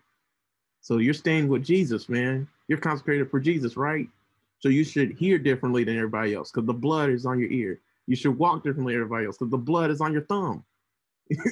With work, you should toil more than everybody else. You should stand out, right? And you should walk differently than everybody else because the blood is on your feet. And it's on your right side, your best side, right? So you should be giving God your best with everything that you do. So like, yeah, that's one of the points I wanted to make with that. But then also like the sacrificial lamb, man, like, oh, well, I'm keep on saying it, man. The sacrificial victim, sacrificial lamb, like obviously that sounds like Jesus, right? And there's power in the blood, like Leviticus 17:11, bro. It says, for the life of the creature is in the blood. We always hear the life was in the blood, for the life of the flesh is in the blood of Christ, bro. Like he gives you what you need to be able to do this, bro. Like they put the sacrifice on themselves. Then also I think they sprinkled the second one on themselves, right? The blood of the second one, something like that.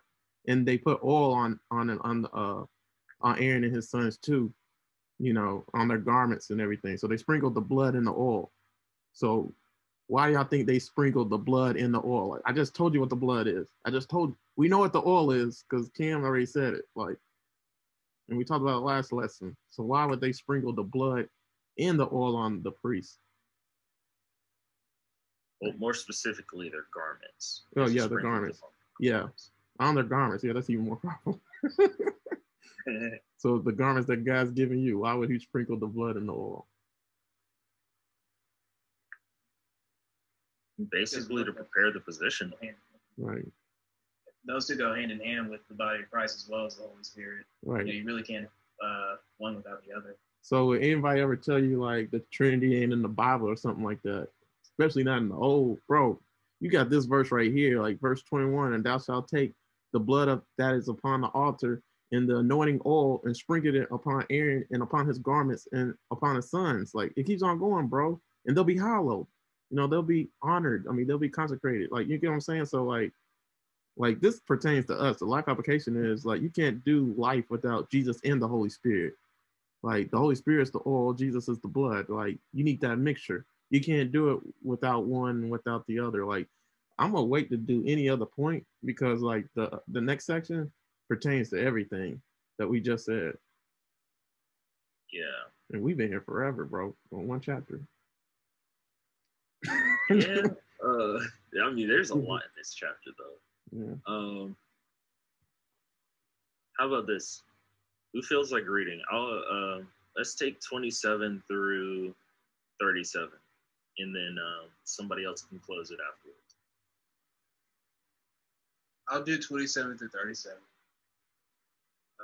And I will close it out. Yeah. I'm reading from a different version, so bear with me. Yeah. 27 Consecrate for Aaron and his sons the breast of the presentation offering that is laid in the thigh of the contribution that is lifted up from the ram of ordination. This will belong to Aaron and his sons as a regular portion for the Israelites, for it is a contribution. It will be the Israelites' contribution from their fellowship sacrifices, their contribution to the Lord. The holy garments that belong to Aaron are to belong to his sons after him, so that they can be anointed and ordained in them. Any priest who was one of his sons and who succeeds him and enters the tent of meeting to minister in the sanctuary must wear them for 7 days. You are to take, 34. You are to take the ram of ordination and boil its flesh in a holy place. Aaron and his sons are to eat the meat of the ram and the bread that is in the basket at the entrance to the tent of meeting. They must eat those things by which atonement must be made at the time of their ordination and consecration. An unauthorized person must not eat them, for these things are holy. If any of the meat of ordination or any of the bread is left to burn up what is left over, it must not be eaten because it is holy. I'm going to 37 then. I am? Yeah. Okay. Is it me? This is what you are to do for Aaron and his sons based on all I have commanded you. Ordain them for 7 days. Sacrifice a bull as sin offering each day for atonement. Purify the altar when you make atonement for it. Anoint it in order to consecrate it. For 7 days you must make atonement for the altar and consecrate it. The altar will become especially holy. Whatever touches the altar will become holy. Man, and do you guys feel like we should just go ahead and get ready to close that out, and so we can talk about everything that's available? Or do you want to talk about the section we just read first? I would probably say, let's go ahead and close it out. Okay. Anyone else? Yeah, I go there. Cool with that. Okay. Hey, go ahead and close us out. Yeah. 38 through 46. Yep. This is what you are to offer on the altar regularly each day. 2 lambs a year old. Offer one in the morning and the other at twilight. With the first lamb, offer a tenth of an ephah of the finest flour mixed with a quarter of a hin of from pressed olives and a quarter of a hin of a wine as a drink offering. Sacrifice the other lamb at twilight with the same grain offering and its drink offering as in the morning. A pleasing aroma of food offering presented to the Lord. For the generations to come, this burnt offering is to be made regularly at the entrance to the tent of meeting before the Lord. There I will meet you and speak to you. There also I will meet with the Israelites, and the place will be consecrated by my glory. So I will consecrate the tent of meeting and the altar, and will consecrate Aaron and his sons to serve me as priests. Then I will dwell among the Israelites and be their God. They will know what I am, the Lord, their God, who brought them out of Egypt, so that I might dwell among them. I am the Lord, their God. Amen. All right. So, anything, last comments and everything on this section and chapter? So, just curious, because why they have mentioned twilight instead of night? Is any specific reason, or they just like want to say it like that? I actually had a comment on that section. So when I had looked through this, I was thinking that when they mentioned the morning and the twilight, and since we're talking about sacrificing 2 lambs here, I'm thinking that was once again referring to Jesus. Because really, in the if we take the old riddle that we find about the Sphinx, where it asks what has 4 legs in the morning, 2 legs in the afternoon, 3 legs at night, and we usually associate morning or the dawn as like a new beginning, or in this case, the birth of Jesus. Is basically the starting point, which would eventually lead to Jesus' twilight years, which would be when he's about to sacrifice himself. to atone for our sins. That's that twilight. So that's what I was thinking as far as why they chose morning and twilight specifically. It's really good, Cam. Thank you. Keep it up. That answer like it. That's nice. So kind of, yeah. I didn't know that. Anyone else? Any questions? I was thinking about back in Egypt, like when the Passover happened and God instructed the Israelites that whatever is left over from the lamb that they were to eat from, that they had to burn it up because it was holy and nobody else could eat it. And so let me make sure I didn't write down for this section. Hold on, guys. I had studied 30 as well, and I getting my points mixed up with both chapters. Oh yeah. So this kind of reiterated itself throughout the whole thing, but I don't know if you guys kind of noticed this, but God is also making a separation not only with his own people, but inside of his people. So he's making the priests separate from the rest of the people, although they're already called to be a holy nation. Essentially, even inside of this covenant, he's still this group of people has this job, and only they can eat this, and only they can do this the way I've instructed. Nobody else can do that. So it's kind of reiterated throughout the entire chapter, but specifically I want to kind of bring it home again in this final section with just it's like not a second Passover essentially, but the instructions are very similar to what they have to do in Egypt. So that distinction again, not only from the rest of the world, but inside of his own nation is interesting. And that's it for me. Yeah, amen. Anyone else? Sean, you don't have to wait. Bro. Yeah, I already got my way because they set me up for it. Say no more, but this is. Yeah, Miles, go ahead and go, and then I'll go after. We don't have time to cover all this, bro. We already out of time. So. Yeah, honestly, I don't have a lot other than just pointing out the obvious number of, the whole process took 7 days. You know what I mean? That the Lord, not the Lord, God, whenever he created, earth and everything, created life, it took 7 days. And the seventh day was for rest. And so I thought that was interesting. But yeah, Sean, go, man. You have plenty of time for now. My question is, just with going through this chapter, I want you guys to answer these questions, because this is the questions I thought about when I went through this chapter. Is God more concerned about fulfilling your purposes or his? So is God more concerned about fulfilling your purposes or his? And then is your worship of God more closely related to a biblical inspired and scripturally sound form of worship that we read throughout the scriptures? Or is your worship more related to the worldly approach of having a good time, a celebration, a party, a nightclub experience? And you don't have to answer that question. But Sean, just to kind of interrupt a little bit, but just speaking of that, when I was reading this, I kind of thought of the second part. It was our worship experience and stuff like that. And there's an article, I'll put it up in the chat later, but it was just why the modern worship experience is almost masturbatory or self-serving. Like you said, it looks like it's just about having a good time, self-glorifying, even though it looks like we're glorifying God, but really we're just trying to get this high or something like that.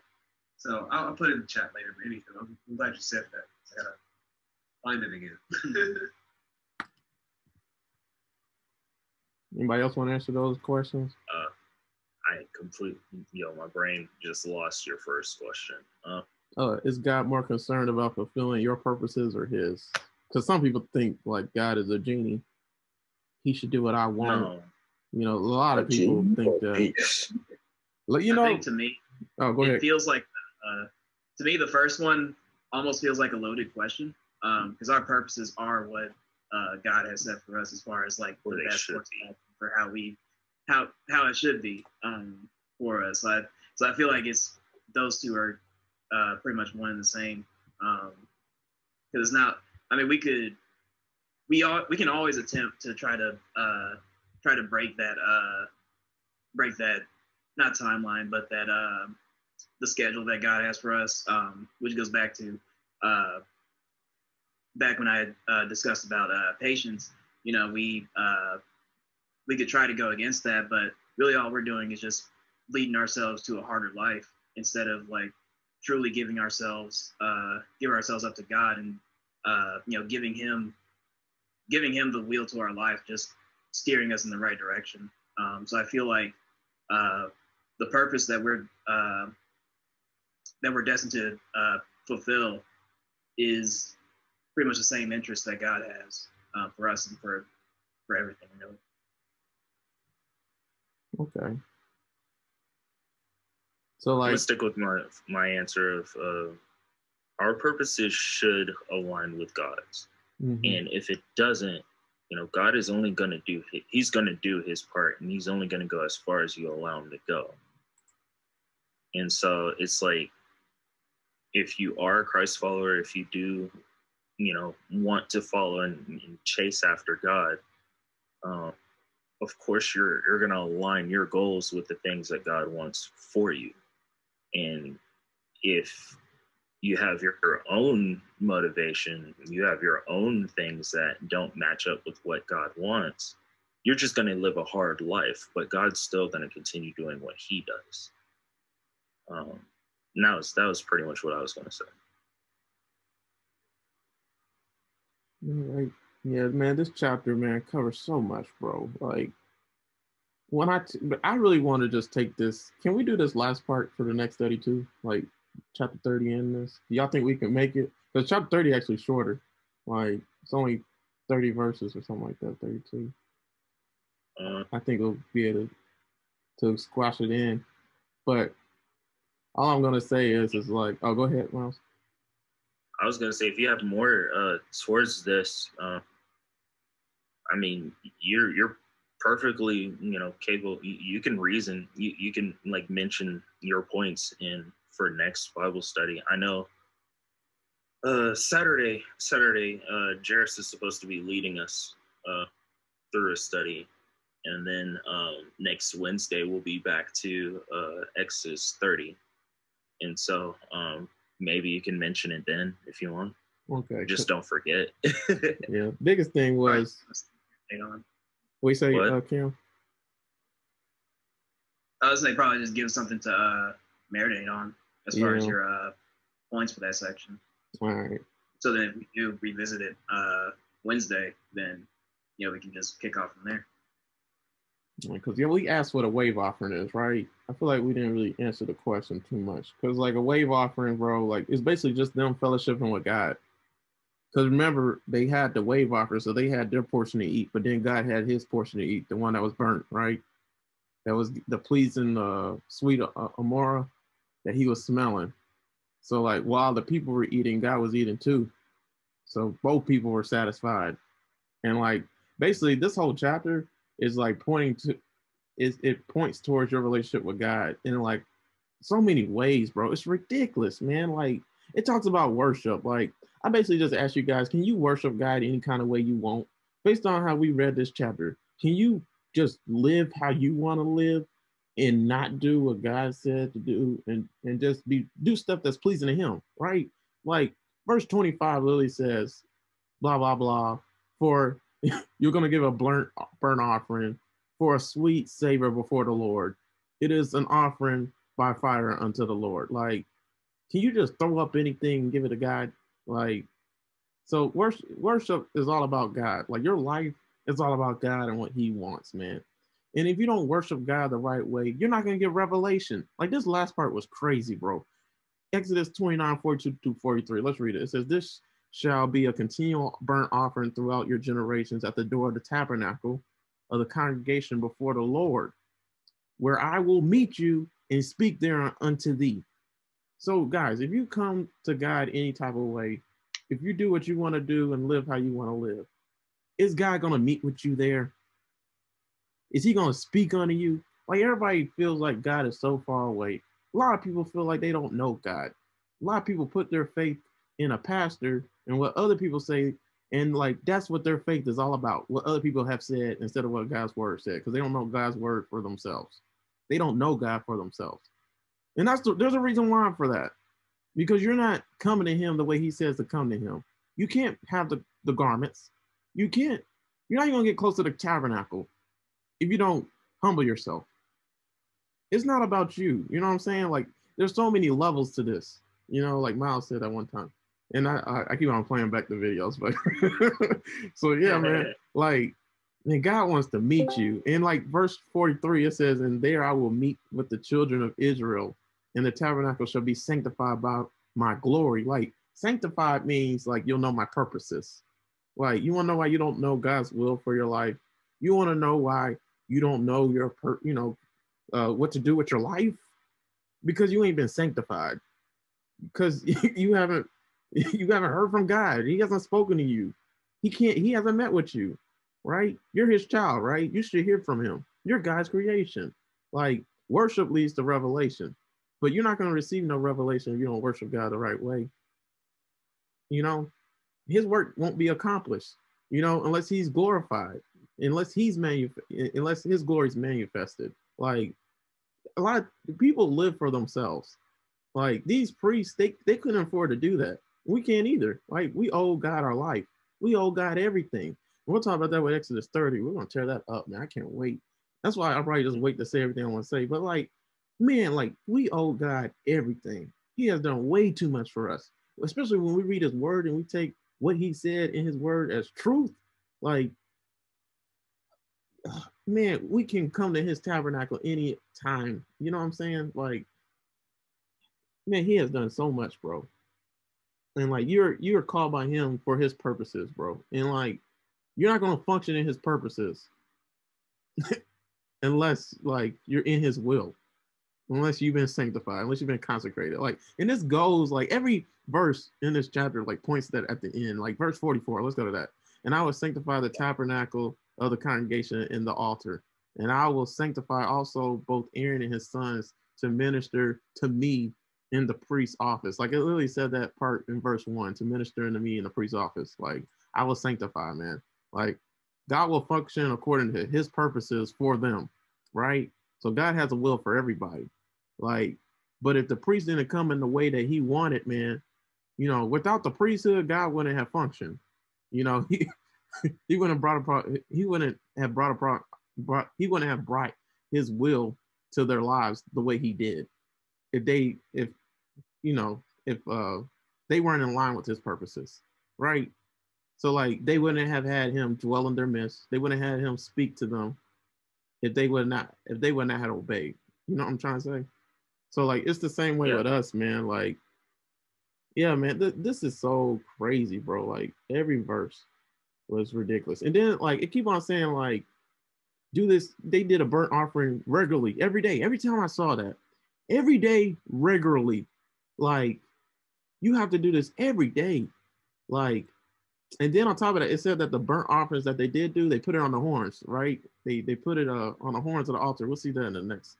I keep on spoiling the next chapter, but like, they put it on there and they left it on there, like, so in the I'm just gonna spoil it. So like, the altar of incense, I think that's what it's called, right before the veil. Like, these sacrifices, they would, on the Day of Atonement, they would just put the blood on the horns, right? And when people walk by it, because remember, priests could go into the holy place, but they couldn't go into the Holy of Holies, right? But when they walk by a lot of these altars, I even think on the outside altars too, they could see the horns that had blood on it. So even if a sacrifice wasn't being made or it had already been made, they saw all the blood of the sacrifices on there. So they were continually reminded of like of the redemption that God has given them. The second chance that God has given them. Like, and that's verse 45 to 46, man. Like, God said, "I will dwell among the children of Israel, and I will be their God," right? "And they shall know that I am the Lord their God." But this is the main part that brought them forth out of the land of Egypt, that I will dwell among them, and I am the Lord their God. Like, God saved you for a reason. Like, you are in this Bible study for a reason. You have come this far with God for a reason. Like, wherever God has brought you from. So God has brought me from many things, being a people pleaser. That's how I came to Christ. Like, when I came to Christ, I put that down at the altar and I killed that. That was the biggest sin I had. And so now I'm at a point, I don't give a dang what people think. I care more what God thinks than what man thinks, which is talks about this in this chapter too. So like, yeah, man, God delivered you for a reason. So what is that reason, man? God positioned you and gave you provisions, so his sanctifications and purposes can be manifested in you. And his glory will be revealed. But a lot of people live for themselves. They try to glorify themselves. So like, obviously they're not going to be able to experience God with them and dwelling among them if it's all about you. You know what I mean? God can't position you just like he positioned Aaron and his sons. If it's all about you. So man, like, I wish I could just break down some more of it, but because like a lot of this stuff is so powerful, like with ministry, the wave offering, man. So the wave offering was like, this is a constant work and their hands are full. Let me read what I'm trying to say. I'm going to read verse 24. It's Exodus 29:24. And thou shalt put all in the hands of Aaron and in the hands of his sons, and shalt wave them for a wave offering before the Lord. So we asked what a wave offering was. And it literally says it in the name. Like, their offering that they did, they have to wave it before the Lord, right? So they had to position their hands in a point that was waving to God. Like, pray when you praise God, right? So it signifies victory. You know what I mean? It's worship, like it's a worship offering. Right, yeah, it's worship too. Like tithing. Right. Essentially. Yeah. So I was gonna ask you. And the tithing is an act of worship. Right. So yeah, you're raising your hands and you're being positioned in the will of God, right? So I was going to ask you guys, like, how can you be prosperous in life? What is your definition of victory, and how can you obtain it?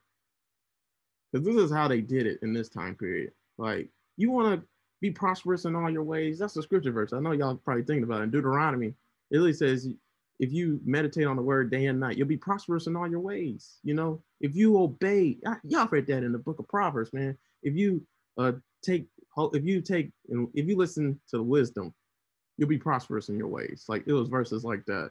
So like, your definition of victory should be God's definition. Like, the way God wants to use you, that's how you get victory. Like, when you're a recipient of his provisions, then you can accomplish his will and obey his word, because that's the only thing that matters, right? Like, pleasing him, living for him. And like, even if you're struggling and you're in pain in life, like, and things aren't going your way, it's going God's way, because God has ordained those things to happen in your life and transpire. So just you praising him is victory. Just you having peace in life is victory. And just you raising your hand in worship is victory. Like, that's because, it wasn't easy for these ministers. Like, this was a challenging task. Like, I can only imagine like being a priest like they were and just having to do this every day, like constantly. Like, their hands were full, man. They had no time to play around or anything, take a break. Like, they weren't like the rest of the tribes in Israel. Like, they continually had to do this. And this speaks for Christians. Like, if you're a child of God, bro, there's work to be done. Like, you don't have time to play around, bro. Like, there's too many people to be saved, and you're not in control of saving anybody. You can't save nobody. All you can do is just use your gifts and your abilities. So like, another question I had was like, what is your ministry? Like, are your hands full? Like, have you been toiling for the Lord like these guys are doing? Yeah, because like, if you're trying to like work for God and stuff like that, you can't fill people's hearts unless God has filled your hands, right? Unless God has done something for you and touched you. Yeah, you don't have anything to wave. So basically, a wave offering is like a testimony. It's something to show the crowd. It's something to show. Like, you can't have a wave offering if God hasn't done anything for you. You can't show and they showed it to the congregation, right? And to the Lord. Like, so that's what a wave offering is. So just to describe it more, man, like, basically, do you have something to offer to the world? and into everybody, into God, into yourself. Like, what are you doing for God? Like, this was a testimony, man. Like, just showing everybody. But yeah, anybody got something they want to say? I think I think that covers all of my points for today, man. And I like how Cam talked about eating, bro. Y'all remember in John 6:56, it said Jesus said, "He that eateth my flesh and drinketh my blood dwelleth in me, and I in him." Mm-hmm. Bro, like that part was so powerful when they ate the sacrifice, and then they burnt the offering, and it went up to God, right? And he smelled the aroma. So, like, man, this is just talking about like your relationship with Jesus, bro. Like, you got to eat to live, right? So, how are you eating? Like, and I like what Cam said. You know, eating is personal. You know, no one can eat for you, but then also no one can have a relationship with Jesus on your behalf. Like, nobody can be saved for you. Just because your mommy and daddy is saved and your dad's a pastor. I used to think of my dad's a pastor. My dad's a pastor. Everybody in my family a pastor. Like, I was saved too. No, I'm not. Like, your relationship with Christ is personal. It's dependent on you. On your judgment day, it's just gonna be you and God. Like, so yeah, that's something else I got too. And then, you know, eating is inwardly. You can't just look at food and be satisfied. You got to actually take it in, right? So you got to take in Jesus for yourself. Eat of him. You don't eat of his flesh. You can't dwell. You don't have him. You don't know him. And then eating satisfying, like, right? It produces, and you need it. So just the same way, man, you need Jesus, man. You need God in your life. Without him, you're nothing. You'll never be satisfied. You're gonna continually be trying to eat these stuff that the world gives you, and you'll never be satisfied. So, man, it was a lot in this chapter, bro. So much, man. I'm surprised we went this long. I didn't think we would go this long. Yeah, because we had to stop at every every section, but we had some really good points in there. If there's nothing else anyone has to add, we can go ahead and start praying out. I don't have any more points left. I got nothing. I'm gonna go ahead and I'm gonna pray us out today, right? Let's go ahead and do a prayer request.